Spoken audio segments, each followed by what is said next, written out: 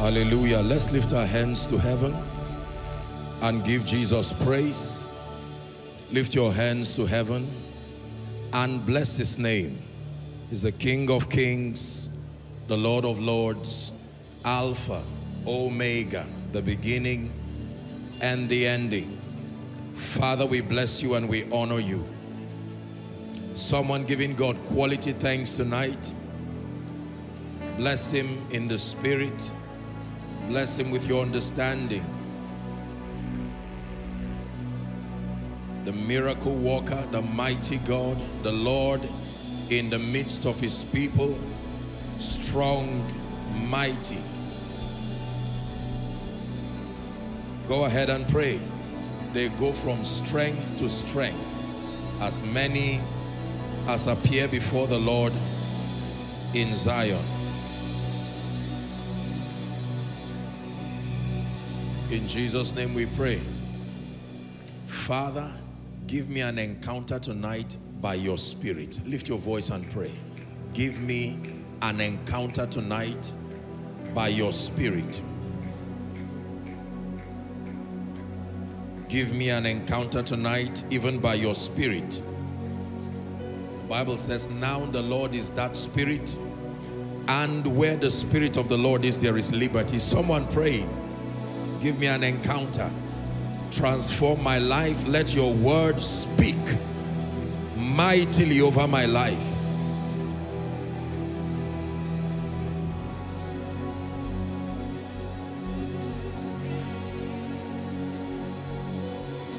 For in Jesus' name we pray. Hallelujah. The ignorant believer will always be a defeated believer. Being a believer notwithstanding, the ignorant believer will always be a defeated believer. What gives value to the life of God that we have received is the knowledge component that activates it. Are we together? So just because we are recipients of eternal life does not mean that we will enjoy the potential that has come with that life. The life of God that has been administered to us on account of salvation is knowledge dependent. Knowledge dependent. That means in as much as you are saved, if you do not contend for light, high level spiritual illumination, there is a limit to which your life may not cross beyond. And so every time we are gathered, it's not just a time of worship, it is a feast of light. That God is opening your eyes to see something you have not seen before, or to see it in a way you have not seen it before. Hallelujah. Paul prayed and he said that the eyes of your understanding being enlightened, that you may know. There are things you need to know to reign. There are things you need to know to excel. There are things you need to know to tame life and exert the dominion of the saints. And this is why you are gathered tonight. That means your enemy tonight will be whosoever or whatsoever stops you from this project of getting light, the true light. Anything that distracts you, anyone that distracts you has become an enemy to your destiny. Hallelujah. Because in this kingdom we only arise and we shine when our light comes. It says, arise and shine, for your light is come. I'm praying for someone already. In the name of Jesus, every challenge that brought you here, may something you hear tonight lift you above that challenge. I say it again and I speak it unto you.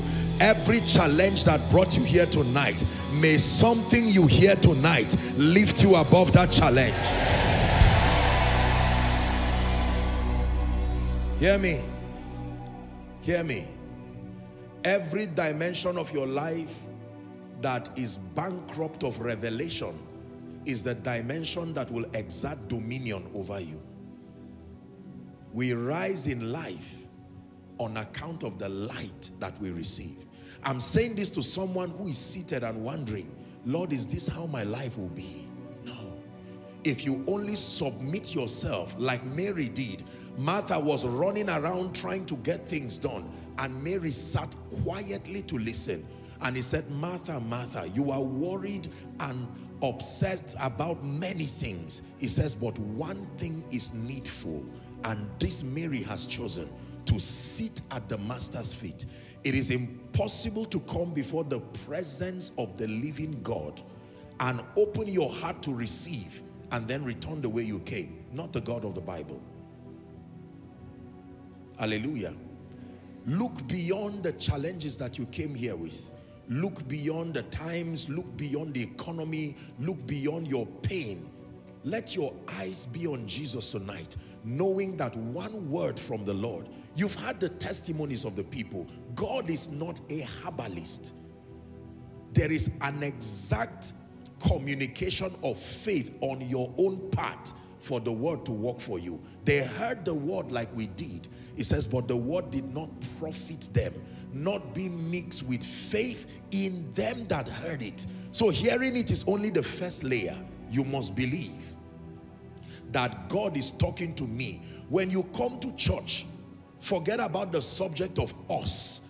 The moment the word is coming, it is God and me and my destiny. Did you hear that? God, me, and my destiny. Lord, what do you have to tell me today to make me wiser, to make me more powerful? What do I need to see today that will grant me dominion over elemental forces, dominion over that which limits mortal men? The proof that you met God is that you must rise higher than whatever challenge brought you to his presence. The value of an encounter with God is that you will live ascended, higher than the limitations that brought you. I pray for someone again. By the time you are sharing the grace, it will be from an elevated standpoint in the spirit. And let me tell you one truth. Because you have left all to pay attention, while you are listening to him, may angels, I'm speaking only to believers, I'm speaking only to believers, not hearers, believers. May the Lord release angels to begin to sort various aspects of your life in the name of Jesus. For someone, let me prophesy over you. This battle is not your own. Step back and watch God the warrior fight for you. Did you hear that? This battle is not for you. Step back and watch the mighty God step in for you. It says the Lord will fight for you and you will hold your peace. I say it unto you, my God will fight for you and you will hold your peace in the name of Jesus. Hear me. There are times God gives you the strategy for victory. He will tell you go around Jericho 7 times, but there are times he will tell you get out of the way. This is not your battle. I sense that someone has come into a season where your strength has failed. You have done everything you know to do. You have done everything you need to do. In the name of Jesus, may the God of vengeance, in the name of Jesus, may the mighty one who is bigger than you, stronger than you, wiser than you, may he step in on your behalf. May he step in on your behalf. May he step in on your behalf. In the name of Jesus. For someone, I'm speaking over you. You have cried. You will not cry again. You have cried. You will not cry again.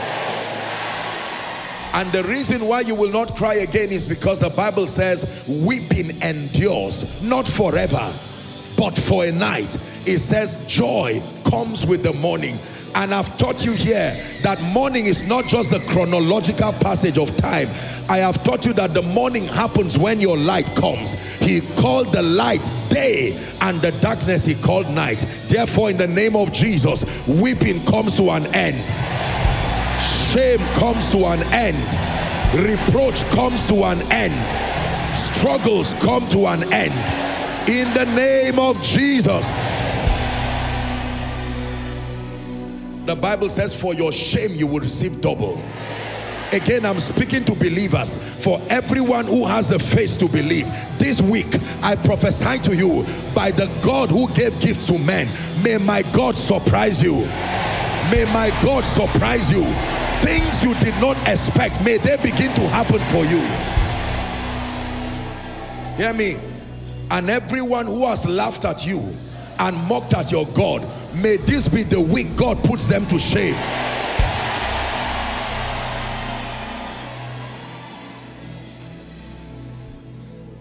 Hallelujah. You believe what you just heard? I sense in my spirit that whilst we are here, there are things that God is sorting out. Honestly, sorting out in the lives of people. Things, some of you have even given up on it. You have said, forget about this. And God is speaking to someone. You have closed Lazarus in the tomb, but roll away the stone. I know it is 3 days, but roll away the stone, because he wants to bring Lazarus out. Everything that is dead, everything that is dying in your life, your health, your finances, your relationships, let it hear the word of the Lord. By the power that raised Christ from the dead, this night, this moment, it jacks back to life now.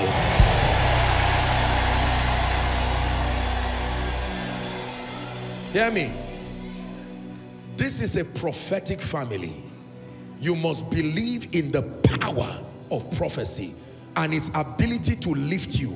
Don't sit wondering, is it true? Is this all? Is this how God works? No. Don't be like the man who stood at the gate of Samaria. He saw the prophecy manifest, but he never benefited from it. And this night, I curse unbelief from your heart. I curse unbelief from your heart. In Jesus' mighty name we pray.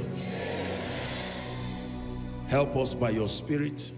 We have come to draw. We have come to rise. Visit us, dear Spirit of God. And to you be all the glory. In Jesus' name. Please be seated. Good evening, everybody. It's good to see us in church. This is Koinonia. Hallelujah. For as long as you are under this grace, you must become a sign and a wonder. Did you hear what I said? I don't care what the limitations have been.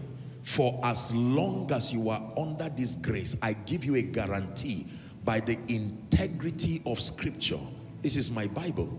By the integrity of the word, if you will pay attention to the things you are hearing and believe that they are not cunningly devised fables, and believe they are not just propositions, intellectual propositions of a man.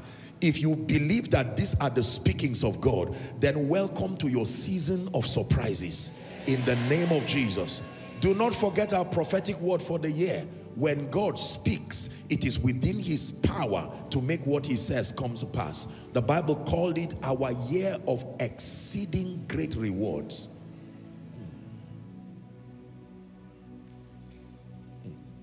Hallelujah. Are you ready for tonight? I want you to give everyone you can find tonight's message to listen to. Everyone, including your family. I want to show you a very deep spiritual secret this night. And then we'll pray. And like always, as always, whilst you are listening, I want you to trust the Spirit of grace, imparting wisdom. You see, when you see people under the anointing, shouting and all of that, don't just think deliverance. Many times it's impartation. Realities are being transported by the Spirit through his vessel into your spirit. It's a deposit.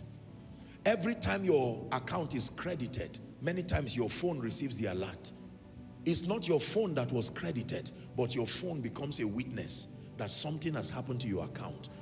So whilst you are sitting, all the shaking, all the shouting and crying, it's not just about manifestations, but I'm saying when they do happen, let it be a witness to you that God is doing something to your spirit, man, doing something to your destiny. And you may not know the extent of the transformation. It is until you walk out of here, you will see that you are literally becoming a sign and a wonder. Hallelujah. Tonight, I'm teaching on the topic, followers of them. I want to show you by this teaching tonight the advantage of models and patterns. Followers of them. Hebrews chapter 6 and verse 12. Please give it to us. That ye be not slothful, the Bible says, but followers of them who through faith and patience inherit the promises. I like this.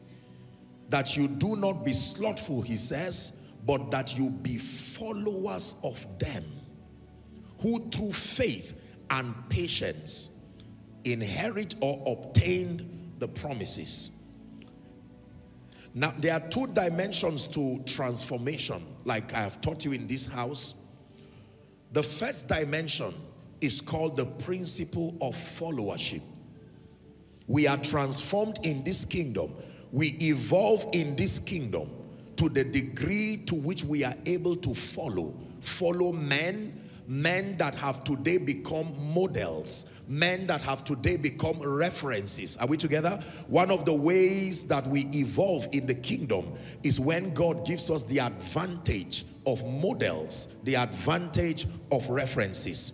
When we look unto them, like the Bible says to look unto Abraham, we evolve and we become what we are looking at and who we are looking at. Number two, the second dimension to transformation is looking unto Jesus. It's called the law of beholding. So we behold men, but we behold Jesus. Hebrews chapter 12, 1 and 2. Hebrews 12, 1 and 2. Wherefore, seeing we also are compassed with so great a cloud of witnesses, it says, let us lay aside every weight and the sin which doth easily beset us, and let us run with patience. Follow carefully. The race that is set before us. Read verse 2 with me, please. Ready? 1, 2, read. Looking unto Jesus, the author and the finisher of our faith. Just stop there. Looking unto Jesus. So when you want to contend for transformation in the spirit, the formula is number one, you look unto men. Not any man, not the men you want, but certain men who have become models, patterns, and references. And then number two, ultimately, you look unto Jesus. If you look unto men alone, like you will be learning, there will be a side effect eventually. And if you look unto Jesus, as mighty as that is, he will eventually refer you to men, because that is how his system works. If you're following so far, say amen. Now, God's methods are far superior to man's methods. It's important that we get this at the back of our minds, that God has a way he does his things, and men have a way that they do their things, and that the ways of God according to scripture are far more superior to the ways of men, or than the ways of men. Isaiah 55, 8 and 9. Isaiah 55, 8 and 9. For my thoughts are not your thoughts. Watch this. Neither are your ways my ways, saith the Lord. Verse 9. For as the heavens are higher than the earth, so are my ways higher than your ways, and my thoughts your thoughts. Take note. Your thoughts, my thoughts. Your ways, my ways. And God is telling you already that when it comes to destiny fulfillment, when it comes to living out the reality of prophecy, God's ways are far superior. God's ways of accessing finances, God's ways of doing ministry, God's ways of raising your children, God's ways of excelling in career. At any point in your life, you are given the liberty of 2 or more options. Your way, which for many people is the way of the devil, disguised as your way. And then God's ways. So at every point in your life and destiny, you have at least 2 options to choose from. As far as your becoming, your transformation, and your fulfilling destiny is concerned, the Bible tells us there is God's way or God's strategy, God's methodology, God's modus operandi, and then there is your way and any other way for that matter. The way of the devil, demonic ways, diabolic ways, secular ways, but there is the way of the Lord. And the Bible is telling us that when we follow the way of the Lord, which is higher, greater, and better than any other path, the Bible lets us know that we can find rest, as we find in Jeremiah chapter 6 and verse 16. Give it to us, please. Jeremiah 6 and verse 16. The word reveals that there are ancient paths that leads to rest. Stand ye in the ways and see, and ask for the old paths. Where is the good way? It says, when you find it, walk therein. And it leaves you with an assurance that ye shall find rest for your souls. Hallelujah. So God's ways are higher than our ways. Please listen. You need to understand this so that you connect to what I'm about to teach you. The next thing I need you to understand is that patterns, I have taught you here, forerun the glory of God. Patterns forerun the glory of God. Divine patterns. Every time you want to see the glory of God revealed in your life, the Bible mandates that you walk in keeping with certain divine patterns. The glory of God does not just happen in the life of an individual. And I've taught you what the glory of God is. That the glory of God is a capture of everything that makes God God. His wisdom, His favor, His power, His goodness, the multifaceted dimensions of God being expressed in a man. I have taught you here again that your assignment as the believer is not just to fulfill God's mandate, but that your life eventually will evolve and become a manifestation of the glory of God. You believe that? In Exodus chapter 25, let's read verse 9, then we jump to 40. Exodus 25. This was Moses building the tabernacle in the wilderness. And it says, according to all that I showed thee, after the pattern of the tabernacle and the pattern of all the instruments thereof, even so thou shalt make it. In other words, you want to see my glory, you have to walk in keeping with certain patterns. Verse 40. And he encouraged him a second time, look that thou make them after their pattern, which was shown thee on the mount. So God gave Moses this revelation and said, reproduce this pattern if you want my glory to come and to rest. This is very powerful. Hallelujah. Exodus chapter 40 and verse 16. Pay attention, please, everyone. The Bible says, thus did Moses according to all that the Lord commanded him. Those patterns now, so did he.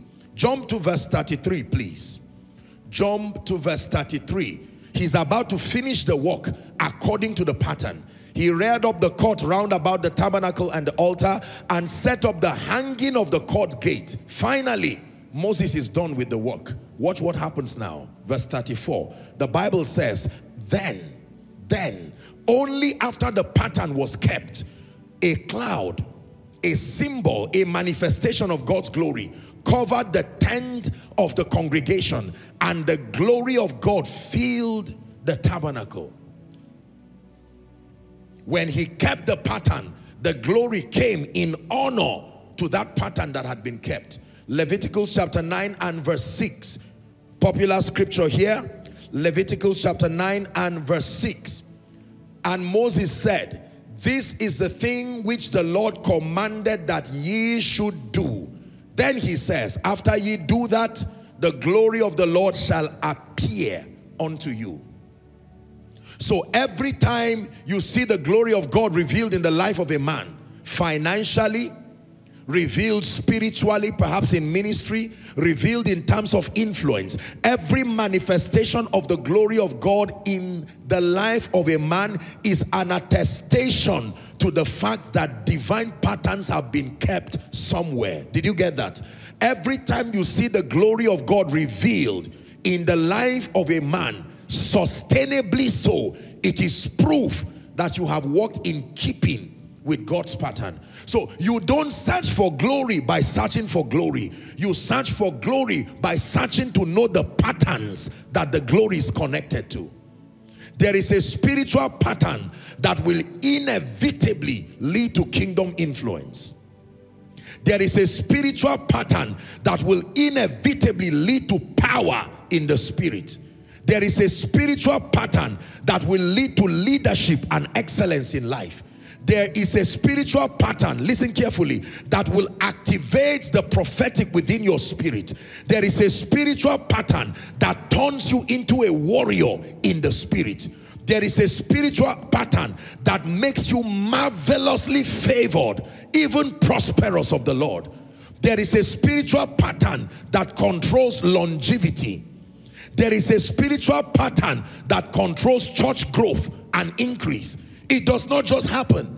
There is a spiritual pattern that makes for excellence within the secular system. Your assignment under God is that by the ministry of the teaching priest, like you have received and you are receiving now, to understand these divine patterns, watch this, and submit yourself to engage them.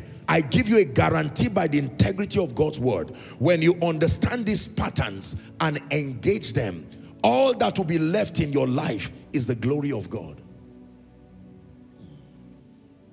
So when you find people rise from their lowly estates in life and destiny, whether in ministry, in career, in family, in destiny, in whatever endeavor, it is because they have accessed certain divine patterns and engaged them with understanding. What suddenly turns a man of God who perhaps was a weak, ordinary person to now become a voice that you can hear? Patterns. Patterns. Are we learning now? What turns someone who once was maybe poor, limited, not able to meet his needs and that of the family, and then fast forward a few years and that person is being a blessing to the kingdom, living a life of dignity and honor? What is the difference? What sponsored that transition? Adherence to patterns. The same way the violation of patterns can deplete men from grace to grass. Did you hear that? From grace to grass. Our world sadly is full of people who were once anointed, once influential, once wealthy, once powerful. For as long as you walk in keeping with divine patterns, I give you a guarantee by the integrity of God's word, there will not be decline in your life. It is true. God would not create a system that is so unpredictable. Your faith has to be anchored on something sure and steadfast. Are we together?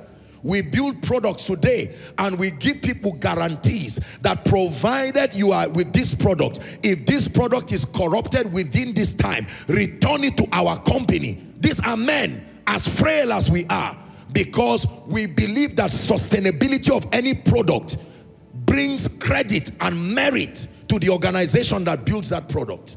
So we take responsibility when products fail, especially if it's not the making of the final consumer. A product, we have recalled cars, thousands of cars across the globe, recalled them, not minding the burden of shipping it back to their original place, because people were conscious of their reputation and they wanted to correct something that was a mass defect. If it is God that built this system, there has to be a level of stability within the system so that your faith is anchored on something sure and steadfast. It is by this truth that I dare to tell you that we are not teaching you cunningly devised fables. These are not even teachings that are my own invention or our own invention. We are too young to invent something that runs the lives and the destinies of men. These are time-tested mysteries. Mysteries that were handed over to us by many who today have joined the cloud of witnesses. And that if you can listen and understand these patterns, regardless what is happening in the world, for you, your testimony is that your life will continually become a manifestation of God's glory. You believe that? Shout a loud amen. So I said that God's methods are far above our methods, and that there are divine patterns that connect to glory. Now listen carefully. Followership is one of the mysteries of the kingdom by which men become mighty.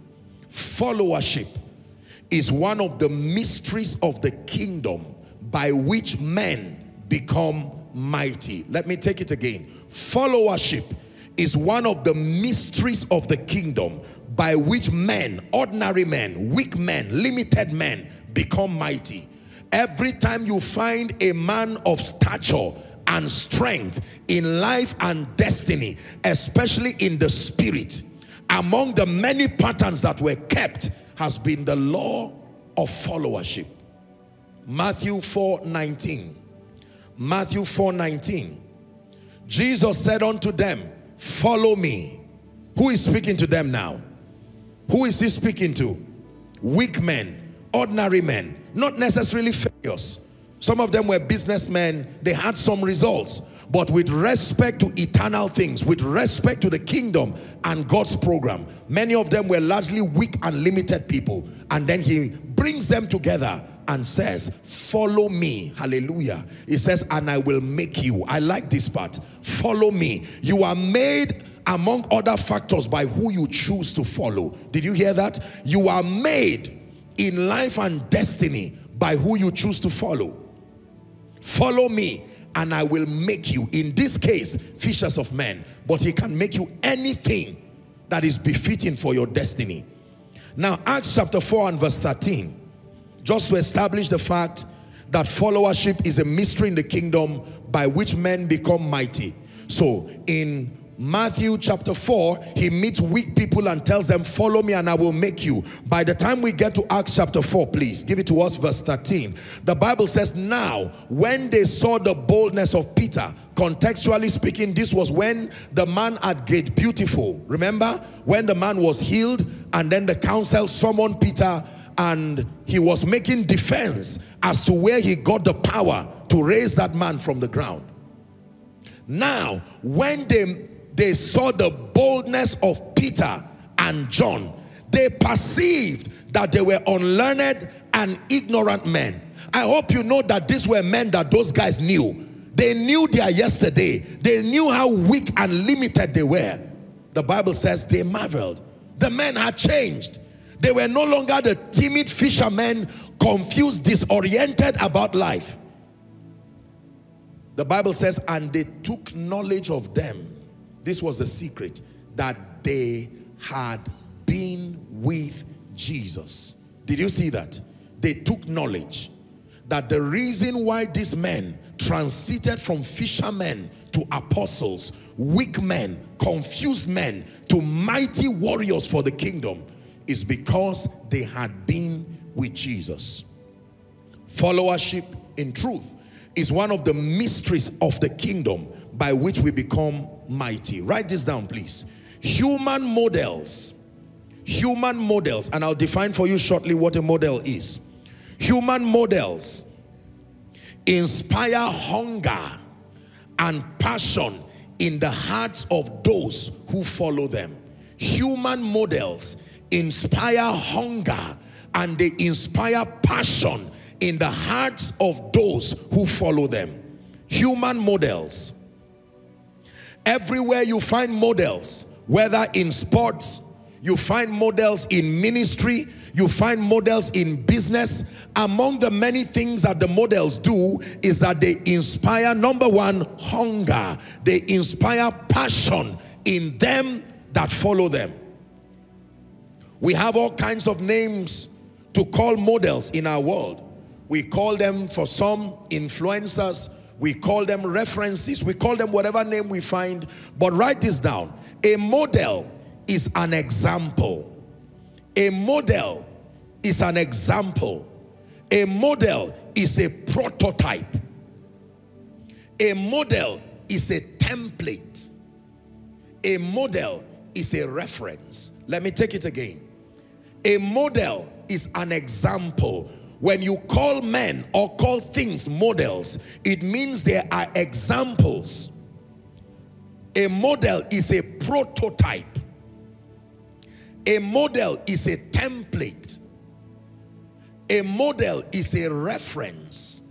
And may I add one more description? Models in many regards are foundations, because every other thing that is built after the pattern of the model. Models are examples, they are prototypes, they are templates, they are references, and they can be foundations. This is very powerful. Now write this down.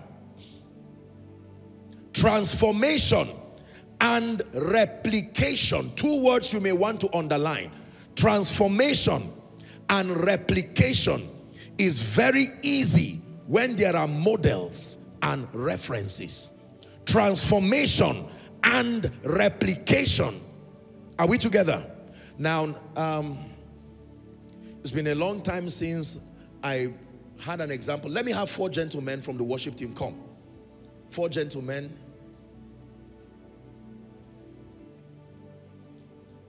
Come. Now, all of you watch this. These are 4 fine gentlemen from the worship team. I want to show you the power of models. Are we together? Now, watch this. Sam, you are going to lead. All of you will follow him. You can lead anywhere you want to go, and they follow. Are we together? Yes. Now, go ahead. Anywhere at all. Watch this. Their job is to follow. Whose job is the hardest here? The one leading. Are you seeing that? The remaining need to follow. And they are following. He's just walking now. You try it again. Go ahead. They are following. The hardest job here is the job of the one at the first position. You see that now? Because wherever he leads. Now imagine that, keep moving. Imagine where he's taking them to. Did you see that? So what do you think will happen in the next few seconds? Who sinned that they failed? They simply followed, but they followed wrongly. Are we together? Now, gentlemen, stand here, all 4 of you. Every one of you, you are at liberty to guess your way around life. Are you ready? Walk anywhere you want to go, hoping you are at the right place. Go. Anywhere. Watch this. These guys all want to make it. Some want to make money. Others want ministry to work. I want you to watch and learn. Continue. Look at this. Sam is on his way this way. David is on his way. This gentleman, this guy is angry. I'm 5 years in ministry. This thing is not working. I'm showing you the life of some of you right now. Now watch this. Some of them are believers. Look how smart, handsome, and well-dressed they are. You would think their destiny will respect their looks, their clothes. As healthy as they are. This is 2017. Now 2018. Now 2019. Now 2020. Some of them are even praying while they are doing this. God, why is my life like this? I am moving in circles. I've been in Abuja since before some of these little children, you call it, were born. And now they are the ones who are my employees. Watch this. I got first class in school. I agree and I respect you. This is the mistake of many of you. Thank you so much, gentlemen. Now stop where you are.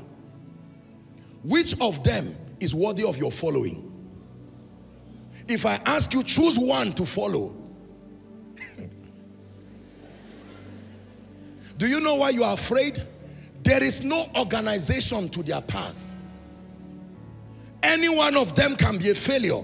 How am I sure that walking with David will not be a risk? Look where he's standing. This, my man, is already even standing close to this place. Now, Sam, come. 2 of you walk together. You follow him. And then the remaining keep doing what you are doing. I want you to learn. Watch this. Which pattern looks more worthy of your followership? Are you seeing that there is some organization here going on? You see that now? because we are working based on the assumption that this man knows where he's going. We hope we are right, and this one is following. This one looks like he's now joining them. He's tired of moving his way. He's already coming close.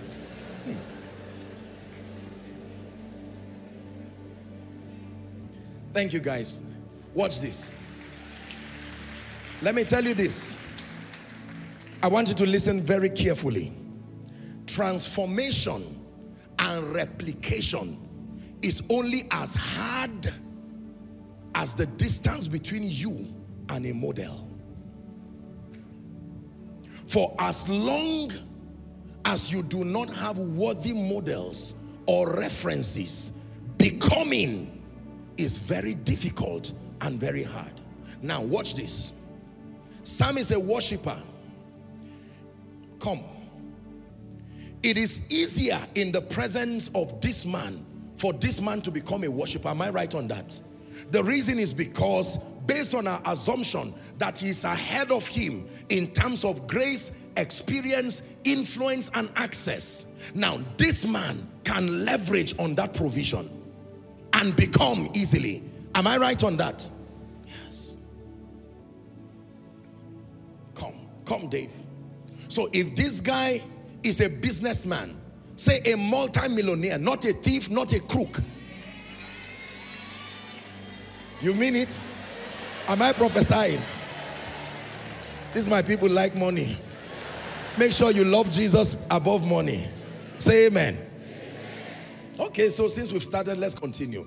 So this man, remember what is happening in the economy. This guy has distinguished himself. Now here comes Dave, wanting to also be blessed financially, and he's sincerely going around in circles. Are you seeing that now? And he's wondering, is it that this thing cannot work? When God wants to help such a man, God reduces the distance between you and a model.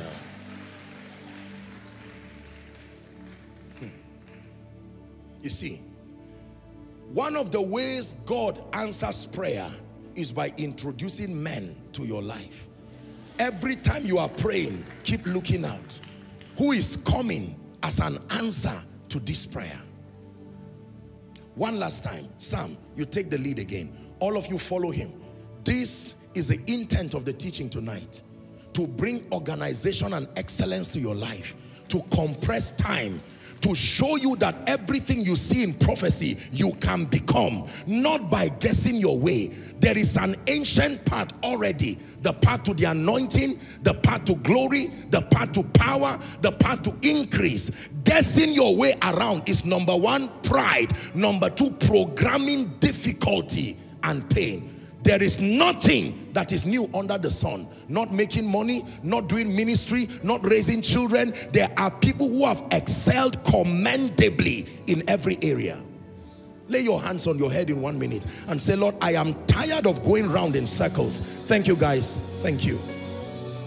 I'm tired of going round in circles. Is a man of God praying?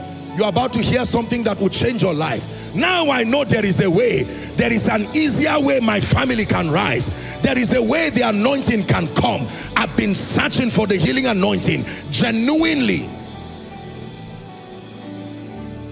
Pray in 1 minute. Thou will show me the path of life. It is in your light that we see light.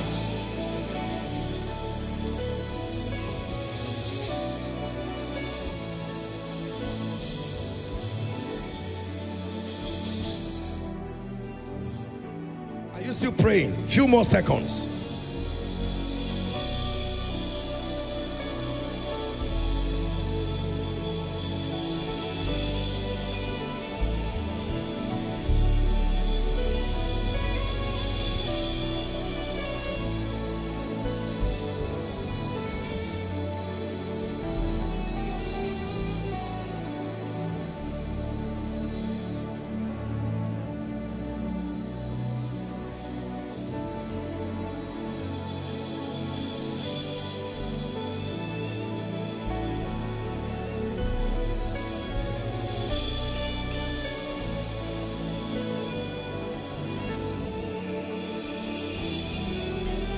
Hallelujah. Amen. So, transformation and replication. Replication. Replication. What does it mean to replicate? To reproduce results in men. Are we together? One of the ways you must produce products is to first have a simulation of the model. Am I right on that? When you simulate the model and it meets your quality control standard, you mark all the parameters that were used to produce that initial model. That becomes the pattern. And notice the making of the second, the third, the fourth, the fifth becomes faster and easier because you are not guessing. Research and development units in many organizations are saddled with the responsibility of testing and trying many models until they come up with a model that they perceive to be acceptable per time. Am I right on that? They now define the parameters that produce that model, and then they must produce their results. That's how they make cars. So the car in Abuja looks the same if it's the same model as the car, whatever. You even use the consciousness of models and their quality to identify cars, identify things. You know the difference between a Mercedes-Benz from a Toyota, from a BMW. You know the difference between this device and versus that one because of models. Replication and transformation is easy when people understand the power of followership. Now, let me say a few things before we discuss some principles here. I want to talk about pioneering moves or pioneering anything. I've studied a bit about pioneering. To pioneer means to start. To pioneer means the journey that makes you the model yourself. And let me submit to you that pioneering anything, any move, any dimension is very challenging. Why is it challenging? Because largely you may not have references or enough references. Hallelujah. There are people who are called authorities in certain fields of the academia. And the reason why they are called authorities is because they are given the credit and the honor of pioneering certain fields. Maybe genetics. Are we together? Yes. Maybe, you know, whatever complicated field. And so if they are able to arrive at something for as long as they are alive, anybody who is building anything with respect to their field must acknowledge them and consult with them. They have become authorities in that field. Pioneering any move of God, any spiritual activity is very difficult. Let me tell you this. One of the reasons why you see that we honor fathers is because we give them the eternal honor for pioneering certain things. There have been many moves of God that were pioneered, dimensions that were imported to the earth. And the first set, the first fruit of those who received that dimension, they survived things that very few people could survive. You read it from the Bible, you read it through history. Are we together now? Yes. When Paul was sent to the Gentiles, no one had seen that kind of thing because salvation was to the Jews. Now Paul was reintroducing an aspect of the gospel that became a subject of debate for a long time. It brought trouble between Paul and Peter. Peter said, no, listen, this gospel, the Gentiles are uncircumcised people. They are not supposed to be part of this covenant. And now Paul is saying, no, I've encountered Jesus and I've read from prophecy that the same Lord is rich unto all, that salvation is first of the Jews. Now what Peter was saying was that the Gentiles have to become Jews by circumcision. Then when they are now circumcised, they can now receive the experience. And Paul is saying, no, this is a new order. They do not need physical circumcision again. That they are spiritual Jews because they have believed in Christ, who was rooted in Abraham. And Peter said, no, I don't agree with this. Pioneering is very hard because for many years you will walk alone. There are people who introduce certain products from an economic standpoint in Nigeria, and for many years they walked alone. There are many people who introduce certain things by the Spirit. Are we together now?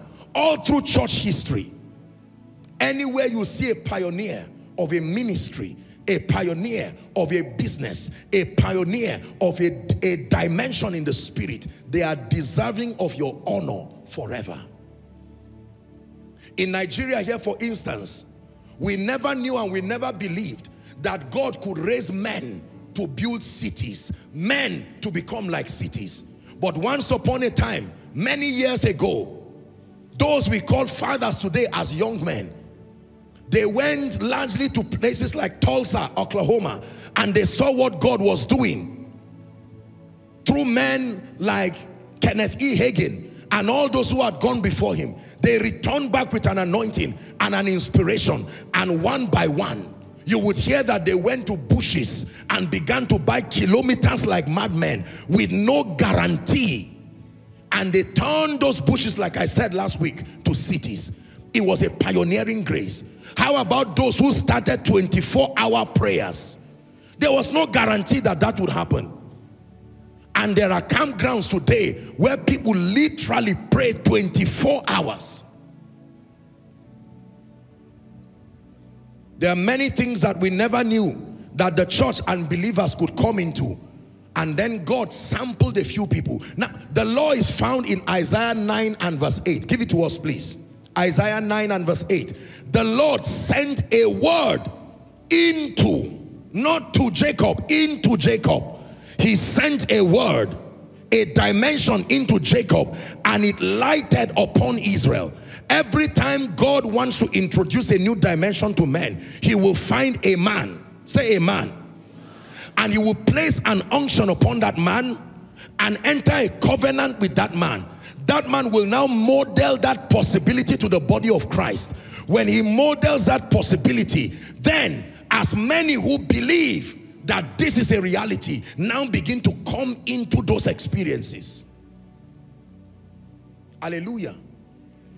We never knew that there was a creative dimension, for instance, to the prophetic. Most people's idea about the prophetic is prophesying by revealing information. But many of our fathers came and they brought a dimension, a creative dimension.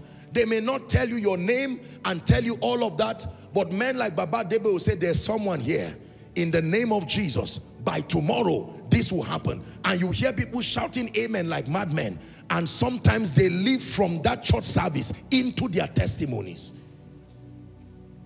That was where we learned that the creative power, the prophetic word, is not only revelatory in nature, it is also creative.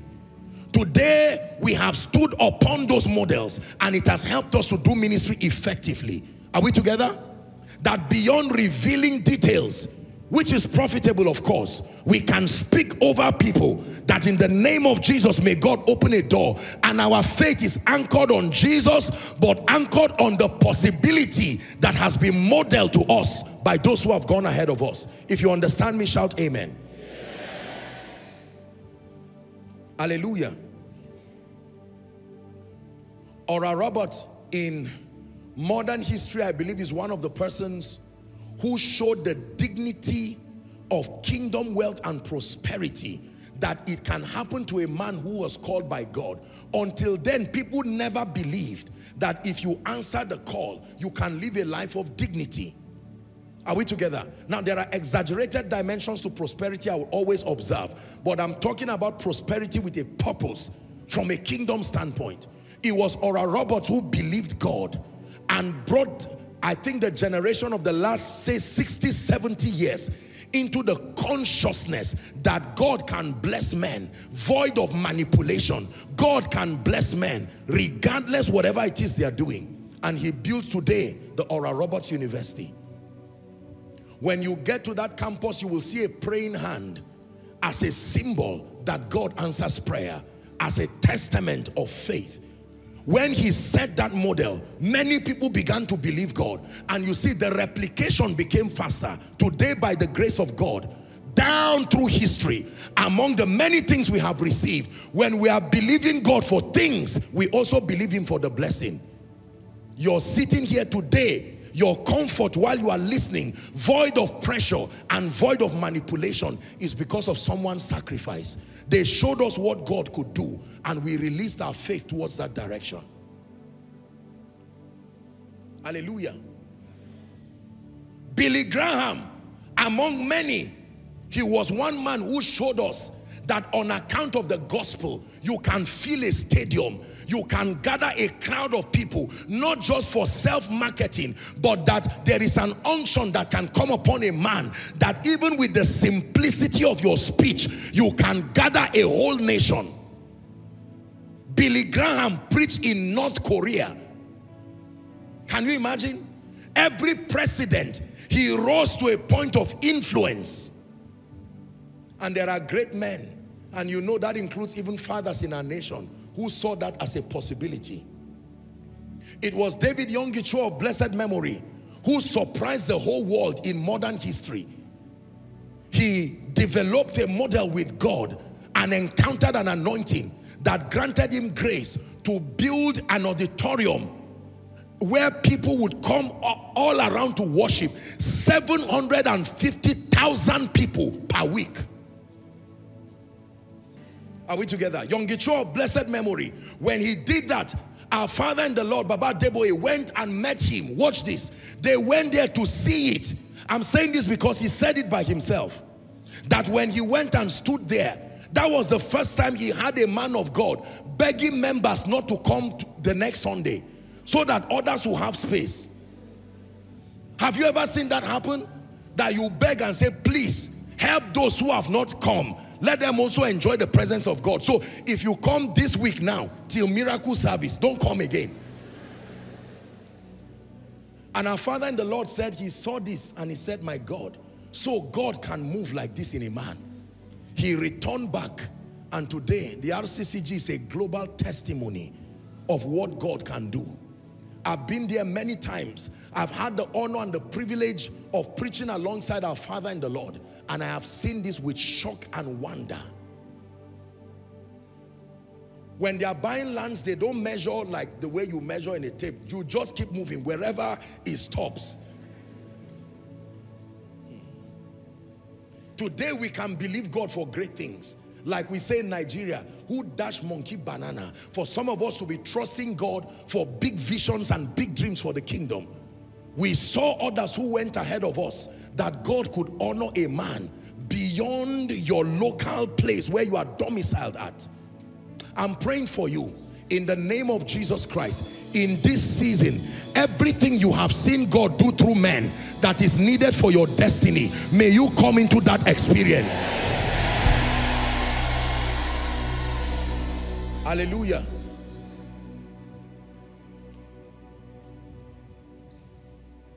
Yonggi Cho has gone to be with the Lord today.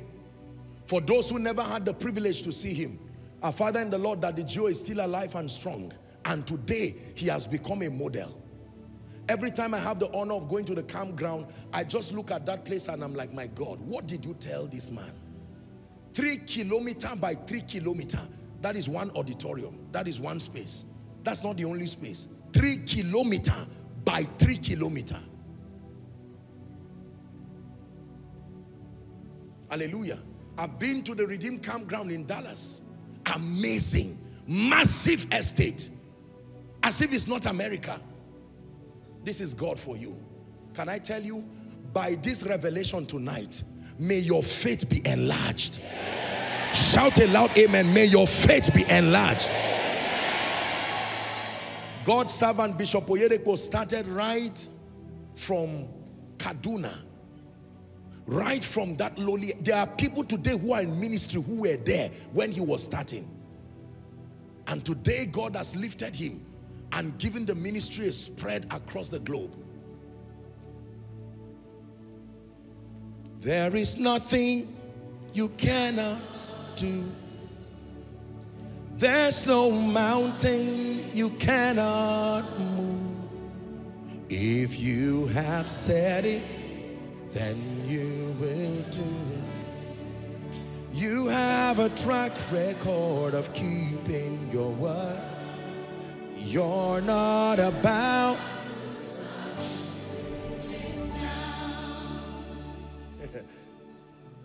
I remember in our small way when we started our little crusade, our whole ushers, you divide our ushering team by 3 or 4. That was the number of those who came for the crusade today.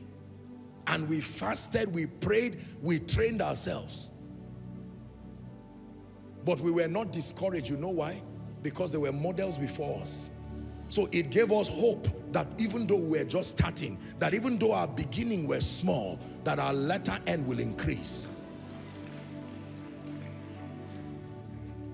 Hallelujah.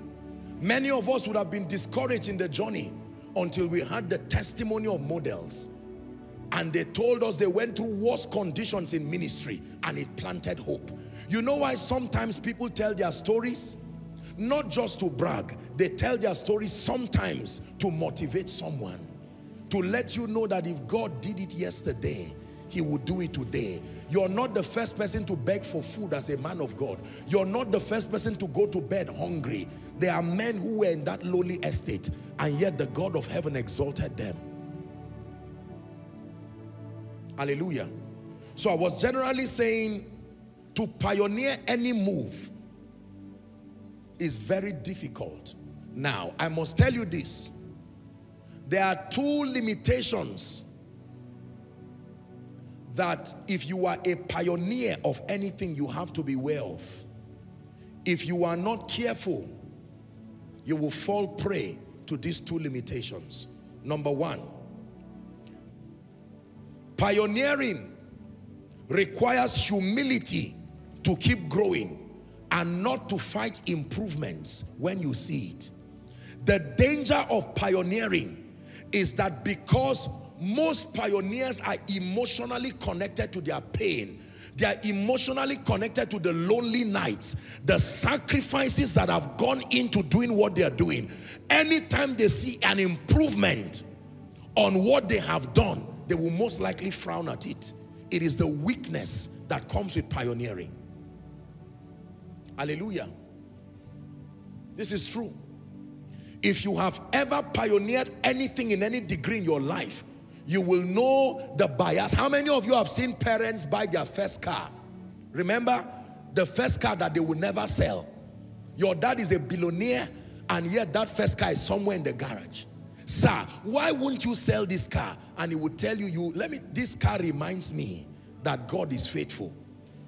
And when the car is scattered and gone, he will keep one tire, he will keep one gearbox, and are you worshiping it? And he says, you will not understand. I used to wonder many years ago why a lot of elderly people seem to be emotionally connected to things that didn't make sense to young people. They will keep certain monuments, they will keep certain gifts. You will see a man holding a very squeezed book, holding one squeezed letter, and he will not let it go. And you say, this letter, I got this letter in 1941. This was the first award I received. And the person he's talking to is sleeping. Because it makes no sense to you. So it is not unusual that when you pioneer things and they work at any level, you become emotionally connected to your results, such that it becomes difficult to embrace improvement. Imagine that the Wright brothers came back to life and they saw what looked like the initial stages of their invention. They would run away from their own invention. Today we have supersonic aircrafts. I mean, that can move kilometers within minutes. I'm not sure they saw that far when they started. How about those who started vehicles? You see, let me tell you this. Models must be secured enough to allow improvement without feeling like failures. It is one thing models need to understand. One of the reasons, I tell you with all due respect, why the body of Christ has not evolved is because the emotional connect of models to the dealings that they had with God may not easily allow them to embrace other dimensions of God, because they are emotionally connected to the things that have produced their result today. But God is always in motion. Did you hear what I said? Technology is a lesson to us that any model that you see is not yet the best of its version. Phones, cars, every year there is improvement on the models. It is because of the flexibility of science to allow creativity find its course that today we have all kinds of things. If those who initially brought for us technology, if they sat on what they did and said there cannot be improvement. Listen, the model of healing that we know is the one we saw from scripture and the one that has been demonstrated to us. But I tell you, before Christ returns, you will see other models of healing where people will stand from one position and literally speak to nations. Who would have known that the sun can stand still over a territory? But one person did it. And just because it's not been done again does not mean it will not be done. If the need arises, the same God can make it happen. If making the sun stand still is a strategy for massive salvation, you can trust that the Lord of the harvest will place grace on someone. But the question is, when it happens, will you have the heart to believe? See, the current move of God almost always fights the next move of God. It is a limitation, the second limitation with models. The current move of God almost always seems to fight the next move of God. If I have seen God move this way, if I have seen God lift men this way, if I have seen God prosper men this way, chances are excellent that when I see God move again in a way that is foreign to my experience, immediately I flag it off and I say, no, God cannot prosper this way. Now look up, let me give you an example. I will never advocate carelessness, laziness, get rich quick, and so on and so forth.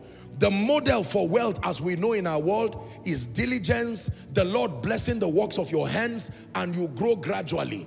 If you build a house after 20 years, 30 years, men will clap for you and say, that's right. That's how life works. But in the economy of God, there are other possibilities that only few people have revealed. For instance, by this time tomorrow. Now, what if that happens to someone? You have defied all the economic laws you know. That is not throwing away the laws. It is building on that foundation that God can also go this far. How about a fish producing coin?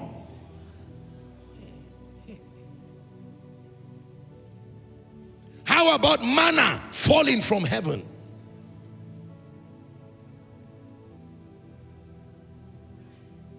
What other dimension is there to God that we have not seen? What other dimension is there to the kingdom? What other dimension is there to evangelism that we have not seen? Imagine that, for instance, just an example, a man now steps into a dimension of intercession where you pray in a certain way and the Spirit of God can literally make a multitude of people to have dreams of the cross in one night. That can be a dimension. And you find multitudes saved by the next day. Everybody saying, I had the same kind of dream. And thousands of people get born again by themselves in one day. Could it be that that is a dimension that is reserved for the end time? Models are important. But the challenge with models, number one, I repeat, is that because they are emotionally connected to their current results and their experiences, chances are excellent that sometimes they can feel insecure and they can feel like failures if any improvement is added on their initial experience. Are we together? Yes. Let me tell you the truth.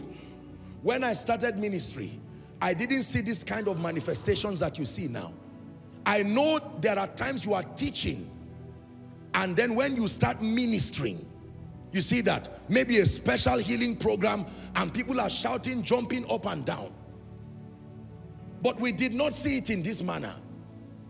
I had to study scripture myself to say, I hope that this thing is of God.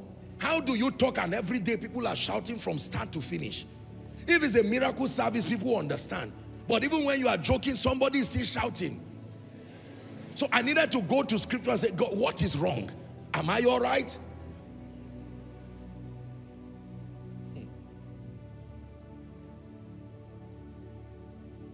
It was William Branham who would stand on a crusade ground and not minister for a long time. And he would say he's waiting for the angel that signifies his revelation. He would stand walking for a long time, and later on he would just smile and say he has come and begin to prophesy. Now, I'm not saying you use that model, but I'm saying these are possibilities that have been shown in scripture, have been shown in the lives of men. It would be stupid for any man to go to a river in Abuja and sit down and say, fish, come quickly, bring my house rent. No. But it would be totally unbelief on your own part to shut that possibility from God. If it happened once, a portal has been opened again. It will not close. It will only be administered when it is needed. You see that now? Every possibility that is open in the spirit creates a portal in the earth where it can happen again and again.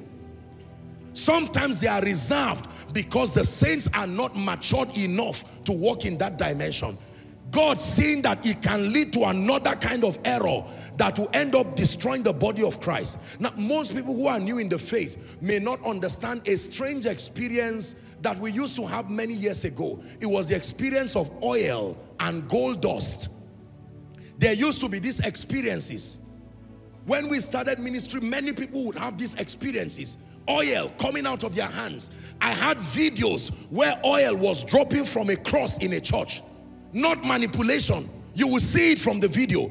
Jars of oil. You will see feet of angels laced with gold dust, silver dust. As we saw this thing, there was a breakout of it that time in Zaria. Many believers started coming into it. You know what?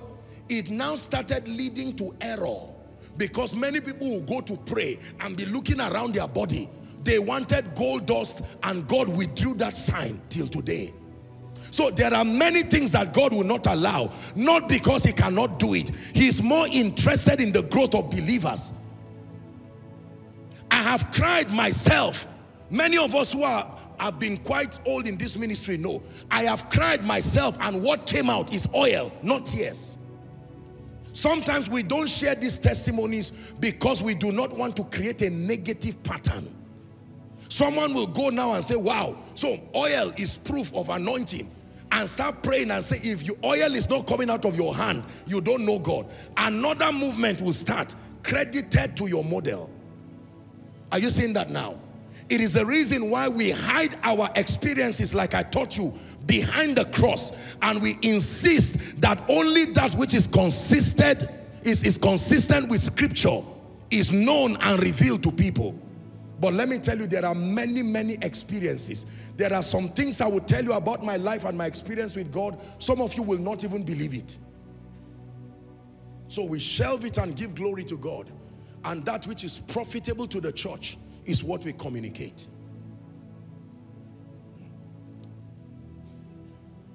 Many of us here, I believe, are going to be models to a generation. You must beware. Hear me. Models are foundations. You must be secured enough for improvements to be made on what you have laid, and yet not feel like a failure. How many of you have seen the foundation of a house? Do you paint it? The foundation of the house is about the ugliest part of that building. It's even so down that you don't see it, yet that is what holds the building. Hallelujah. All of the aesthetics in this beautiful auditorium is courtesy, the strength of the foundation that is laid. So there are people who have modeled certain dimensions of God, but right now God is bringing other word-based, scripture consistent dimensions. It's like seals that have been closed for the end time, and now they are being opened. We're seeing God move in ways that we never imagined again that he would move. We're seeing God do things now. Are we together now? That may be foreign to the experience of people, but is consistent in scripture. I'm saying this, that when you become a model, even if you are Samuel or Eli, be careful when God begins to speak to Samuel in a way you do not understand. Don't call it an attack, and don't call it error. Among the many failures of Eli, one thing he did right was to discern that even though his eyes were dim, he had seen that a new move is rising. called Samuel, and he was secured enough to say, if God speaks to you, maybe if I were Eli and I hear that God is calling Samuel, maybe some of us would have killed Samuel and say, you would die here now. Isn't that true? Maybe some of us would have said, if God ever speaks to you, Samuel is a demon spirit. But Eli told him, if he says this, say, speak, for your servant heareth. And that became the journey that made Samuel a mighty prophet who ordained the kings in Israel, whose word did not fall to the ground. Many of us are inevitably going to be better than our parents, financially, spiritually, ministerially. But let me give you a word of caution. Never fight foundations because of the beauty of the superstructure. Did you hear what I said? Today, when we say the inventors of vehicles, with all due respect, we don't call Toyota, we don't call Mercedes-Benz, we don't call all of these cars, even though they have produced cars at a level we never imagined, the credit still goes to those who founded it. If I ask you who is the founder of electricity today, as much as we know and history has told us, you would not mention the guy working in the power holding company in Nigeria. You will not even mention the one who started solar panels. No, the credit still goes to the foundation. This again becomes a caution for the generation rising. We must never look down on fathers and those who have become models because we may have seen certain areas. No, a foundation is why a building stands. A building can crash down and you can rebuild it if the foundation is right. The Bible says, if the foundation be destroyed. Remember my teaching last week? I told us that the stature of a man in the spirit is beyond the quality of his rhema, for want of word. If you depend on just the quality of our speakings to measure spirituality, you will make a mistake. You would have said Billy Graham. Billy Graham did not perform many known miracles as we see. In fact, I didn't find any, quite frankly, in his videos. Of course, I believe there will be others. However, will I ever stand and try to match my stature with Billy Graham today? No. Even a blind man who is not born again knows that there is an east and west difference. Hopefully we will rise in our lifetime, but we are still on the journey and we must recognize it. There's Billy Graham's message online. There's my message online. Many of you listen to my message. But that does not mean I'm greater than Billy Graham. No. Again, our arrogant world will soon believe that we are better. No. We will be an improvement. But you see, that foundation that was laid is what has helped us to be able to build today. It is the reason why, among other things, we can go to Manchester, we can go to UK, we can go to America, we can go to Canada, because someone challenged our faith that on account of the gospel, God can pick you from your lowly estate and you can speak his purposes to the nations, regardless the color of your skin, and that the same Lord is rich unto all. You understand me so far? Shout amen. Can I tell you, I'm saying this to you because you will be a pioneer one day, as a father, as a mother, as a leader starting your business, as a man of God.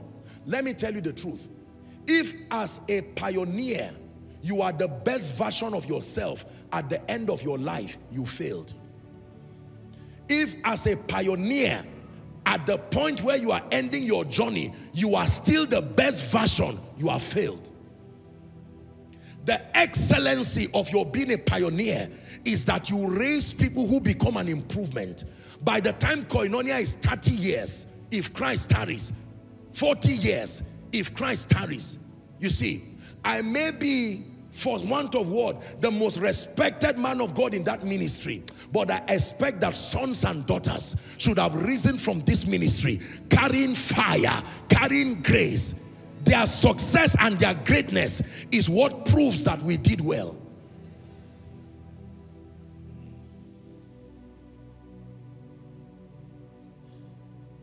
Is someone learning? So pioneering requires humility to keep growing yourself and not to fight improvements. And the caution here is that the last move of God almost always fights the next move of God. Now listen carefully. Let me share with you a few principles and then I speak over your life. Remember what we are talking about. Followers of them. The advantage of having models and having patterns. Number one, this call is to models first, and then I'll talk about followers. All models, those who are privileged to be in a position where they spearhead anything spiritual, anything technological, anything economic, they must remain students themselves and never have an arrival mentality. Any model who wants to remain a model, listen carefully, must remain a student himself. I have great respect for people who have results and whose hearts are open to learn. I always pray for myself that God will do something in my life. Listen, that God will place an unction upon my destiny that keeps me ever humble, even as He lifts me. That the privilege God has given to do the things that we do, that we never become stumbling blocks for others to rise. Are we together? But that while we are doing this, we remain students ourselves. The way models remain models is that they also remain students while they model. Hallelujah. Are we learning? All models must remain students themselves and never have an arrival mentality. This is a rule of thumb. I have seen the anointing in my life, but I'm still a student in the school of the Spirit, and I will learn. I will learn. As God is helping us build others, we are also learning from those who have gone ahead of us. Provided you remain a student in the school of the Spirit, there is no limit to the height that you will rise. Let me speak over someone. In the name of Jesus, God is beginning to use you to raise others. I'm praying that every pride that wants to eat you up and peg your growth, let that pride die this night.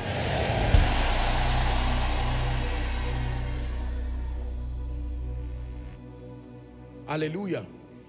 There's what we call undergraduate. There's what we call postgraduate. How many of you know that there are many times in college, in the university, where the lecturers are also students? Is that true?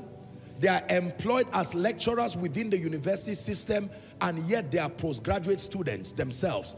They are doing their PhD or doing some other things around the system, and yet they are lecturers. They will come and teach with authority, and yet they are lecturers. That is how to remain an effective model. You must know that God has granted you grace, whether as an overseer over a ministry, as a man of God, a captain of industry, that even though I am leading the field in my area, wherever God has placed me, I must remain a student. Now, let me tell you the truth. Most of the places today, by the grace of God, that I go to, most times I go to be the one to minister. Now, that is a side effect. We get used sometimes to this celebrity life. When you go and you sit down somewhere, you mean Apostle is here? Please bring him to the front. Can you say one or two things? Just say God bless you. And sometimes that sincere honor stops models from becoming and remaining students. You get used to being celebrated that you now become embarrassed to learn. You are so used to being celebrated that the moment you have to sit down and learn, you interpret it as failure. Why should I learn? Especially from someone I raised. Why should I learn? No, I know it.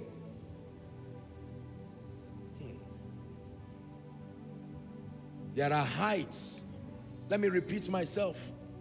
There are heights we have not gotten to. There are levels in the spirit we have not gotten to.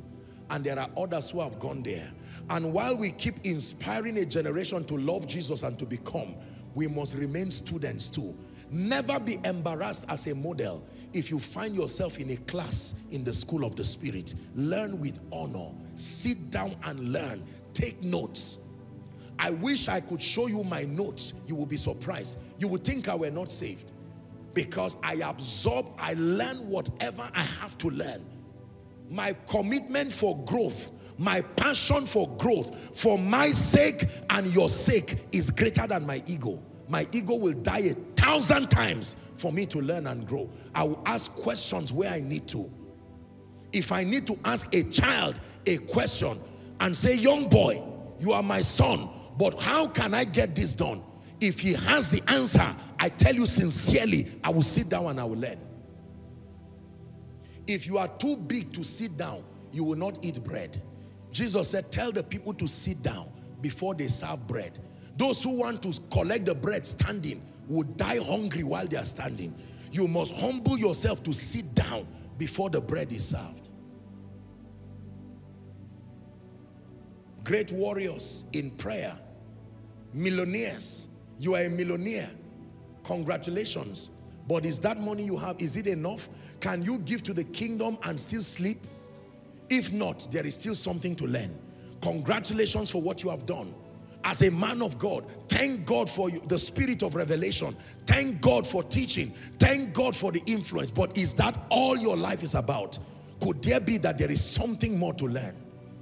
Now, very quickly, let me talk about profitable followership. I need to teach you this. I've spoken enough about models. The teaching tonight centers on followers. Now your eyes will be open. I'm praying that you will see what I want to show you in the name of Jesus. There are demands to follow profitably. When you want to follow them who God has set as models, there are demands. And if you do not understand the demands, you can be around models and never receive from them. This is the tragedy of many people who are in proximity with the anointing, in proximity with greatness, in proximity with favor, in proximity with grace, and they never rise. They remain stunted. The Gehazi syndrome, the Judas syndrome, close to power, close to grace, and yet they are never beneficiaries of it or recipients of it. Watch this. Number one, profitable followership demands genuine connection and loyalty. Write it down. Profitable followership demands genuine connection and loyalty. Never follow a man you cannot be genuinely connected to in the spirit. Never follow a man or a system or a structure that you will not be truly loyal to. You will be doing yourself a disservice. There are many people who have pieces of them everywhere. You see that now? Pieces of themselves everywhere. They are not genuinely connected to anything and anyone, and they don't care. They will never credit anybody as touching contributions to their life. It's an embarrassment. No. It's an error that a generation is making. Profitable followership demands genuine connection. Connection from your heart. That these individuals, these systems, these structures have modeled a dimension of God commendable enough to command your admiration, to command your connection, to command your loyalty. Let me tell you the truth.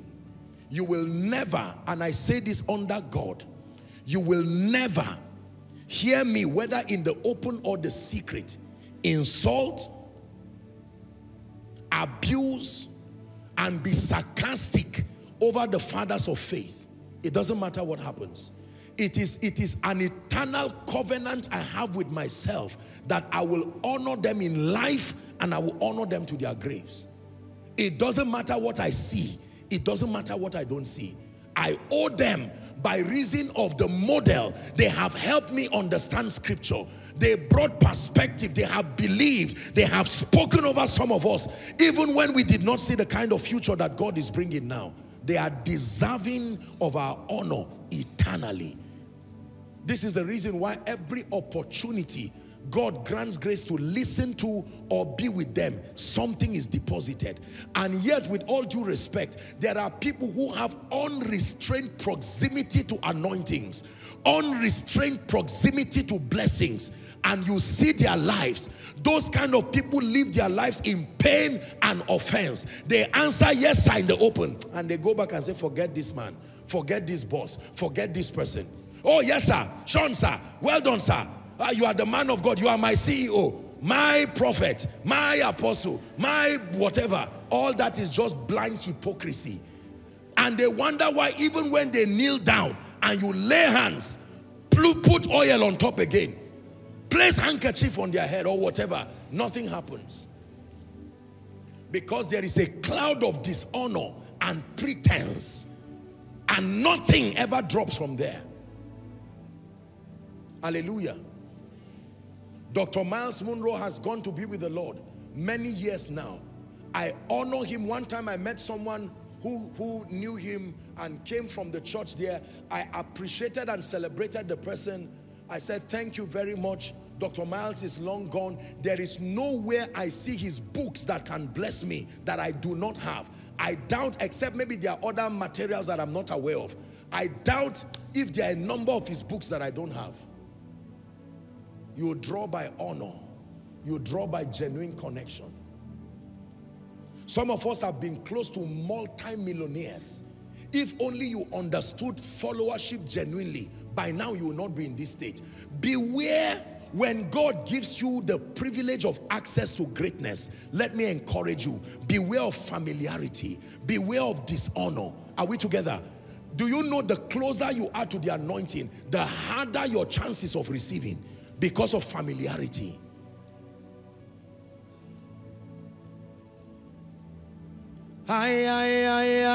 Glory be to God. Glory be to God. Hallelujah.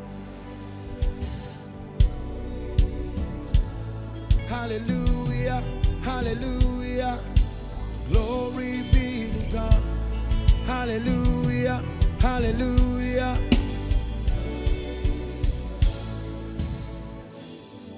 Profitable followership happens by genuine connection.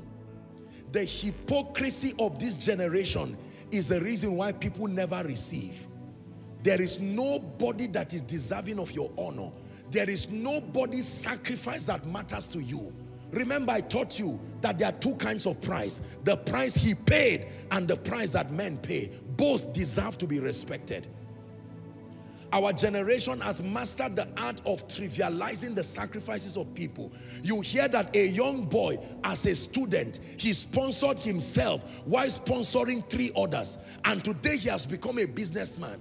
Yes, what is there? He's just lucky. God just helped everyone. Every time you despise what God is doing in the life of a man, you have closed the door to yourself entering that possibility. It is true. Many of us insult rich people. Everybody who is wealthy is a crook. Everybody who is wealthy is a thief. Everybody who is wealthy is no. And yet you want it. You are praying for it.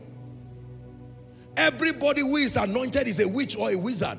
Everybody who is anointed must have gotten power. No. You act like that, you will never step into certain dimensions of wisdom and grace. If you can see me as I'm taking. Elijah told Elisha. Hallelujah. I saw the grace for influence that God placed upon Dr. Miles Monroe. You've heard the story. A man who was a man of God. Then his church was the largest in the Bahamas. I don't know about now. This guy had access and influence to governments. I said, what kind of grace is this? Lord, I covet this grace sincerely, not just for myself. It is needed as part of the apostolic equipping. And the grace landed, and every devil can know that this grace has landed.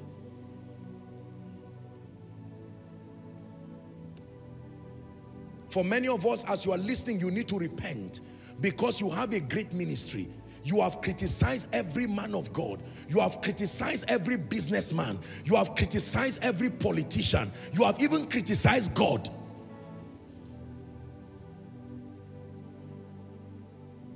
Profitable followership that releases grace upon your life is such that happens through divine connection and loyalty. Number two, what is the second principle of profitable connection? Watch this now.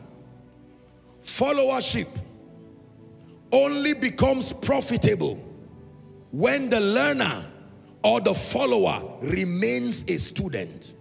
Luke 6:40.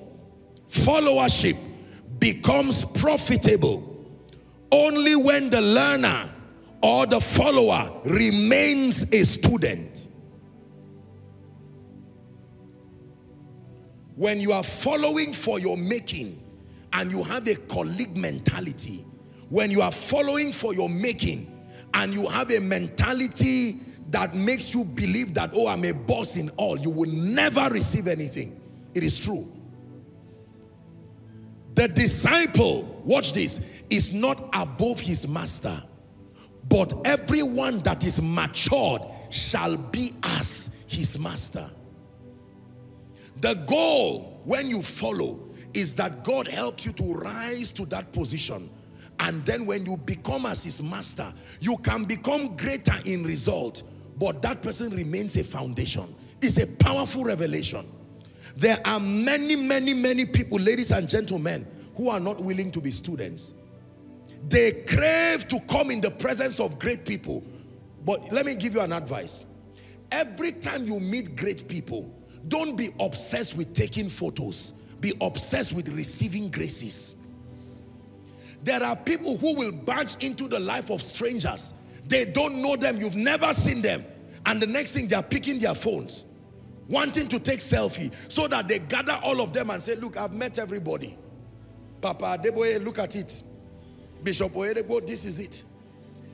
Papa Kumuyi, this is it. What from their life should you have to show a photo as proof that you met God through them? No.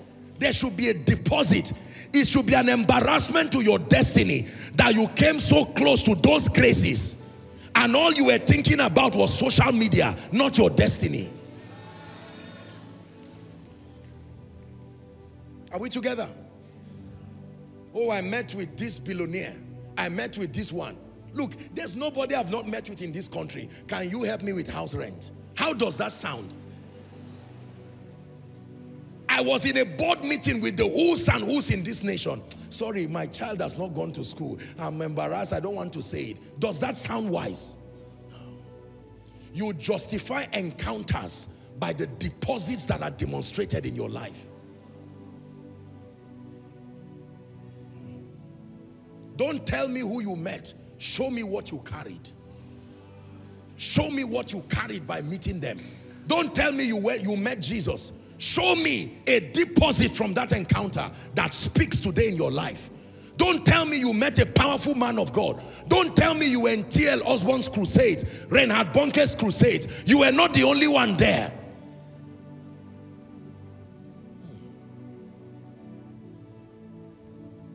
You must remain a student. When you get into the presence of knowledge with proof, minimize speaking. Listen. Listen. Even though what you may hear, you may even know more than what you are hearing. Just listen. There are people, for instance, who will come for counseling, and for 10 minutes they are counseling you, and yet they came for counseling. Good afternoon, sir. I have a lot of problems in my life, but let me first share with you my encounters. There's something strange about me and God. I don't have the time. I don't want to sound like pride, but I hope you have the time to listen.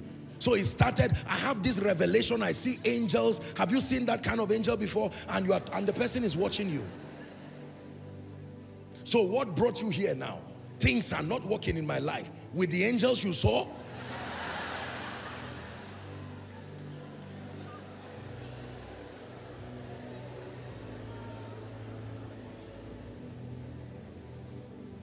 Are we together? Humility is an antidote for shame and embarrassment. If you can just humble yourself, you will minimize the disgrace by many factors. Hallelujah. Sir, I'm not sure you've ever heard about my situation. My situation is really serious. So what is the situation? As I'm speaking to you now, my landlord wants to drive me out of the house. I don't even know. I'm running mad. Nobody can help me. I don't even know if you can help. Well, let me just talk to you. How much is the rent? Well, he's increased it to 650,000. Can you imagine? And the person is watching you. What you call a mountain is what your eyes calls it, which is what your mind calls it. To an ant, a molehill is a skyscraper. To humans, it is something you just jump. Are we together? Remain a student. Remain a student. Remain a student. I heard Baba Adeboye praying over Bishop Oyedepo, and he said, what you have seen, greater is coming. And I said, God, greater?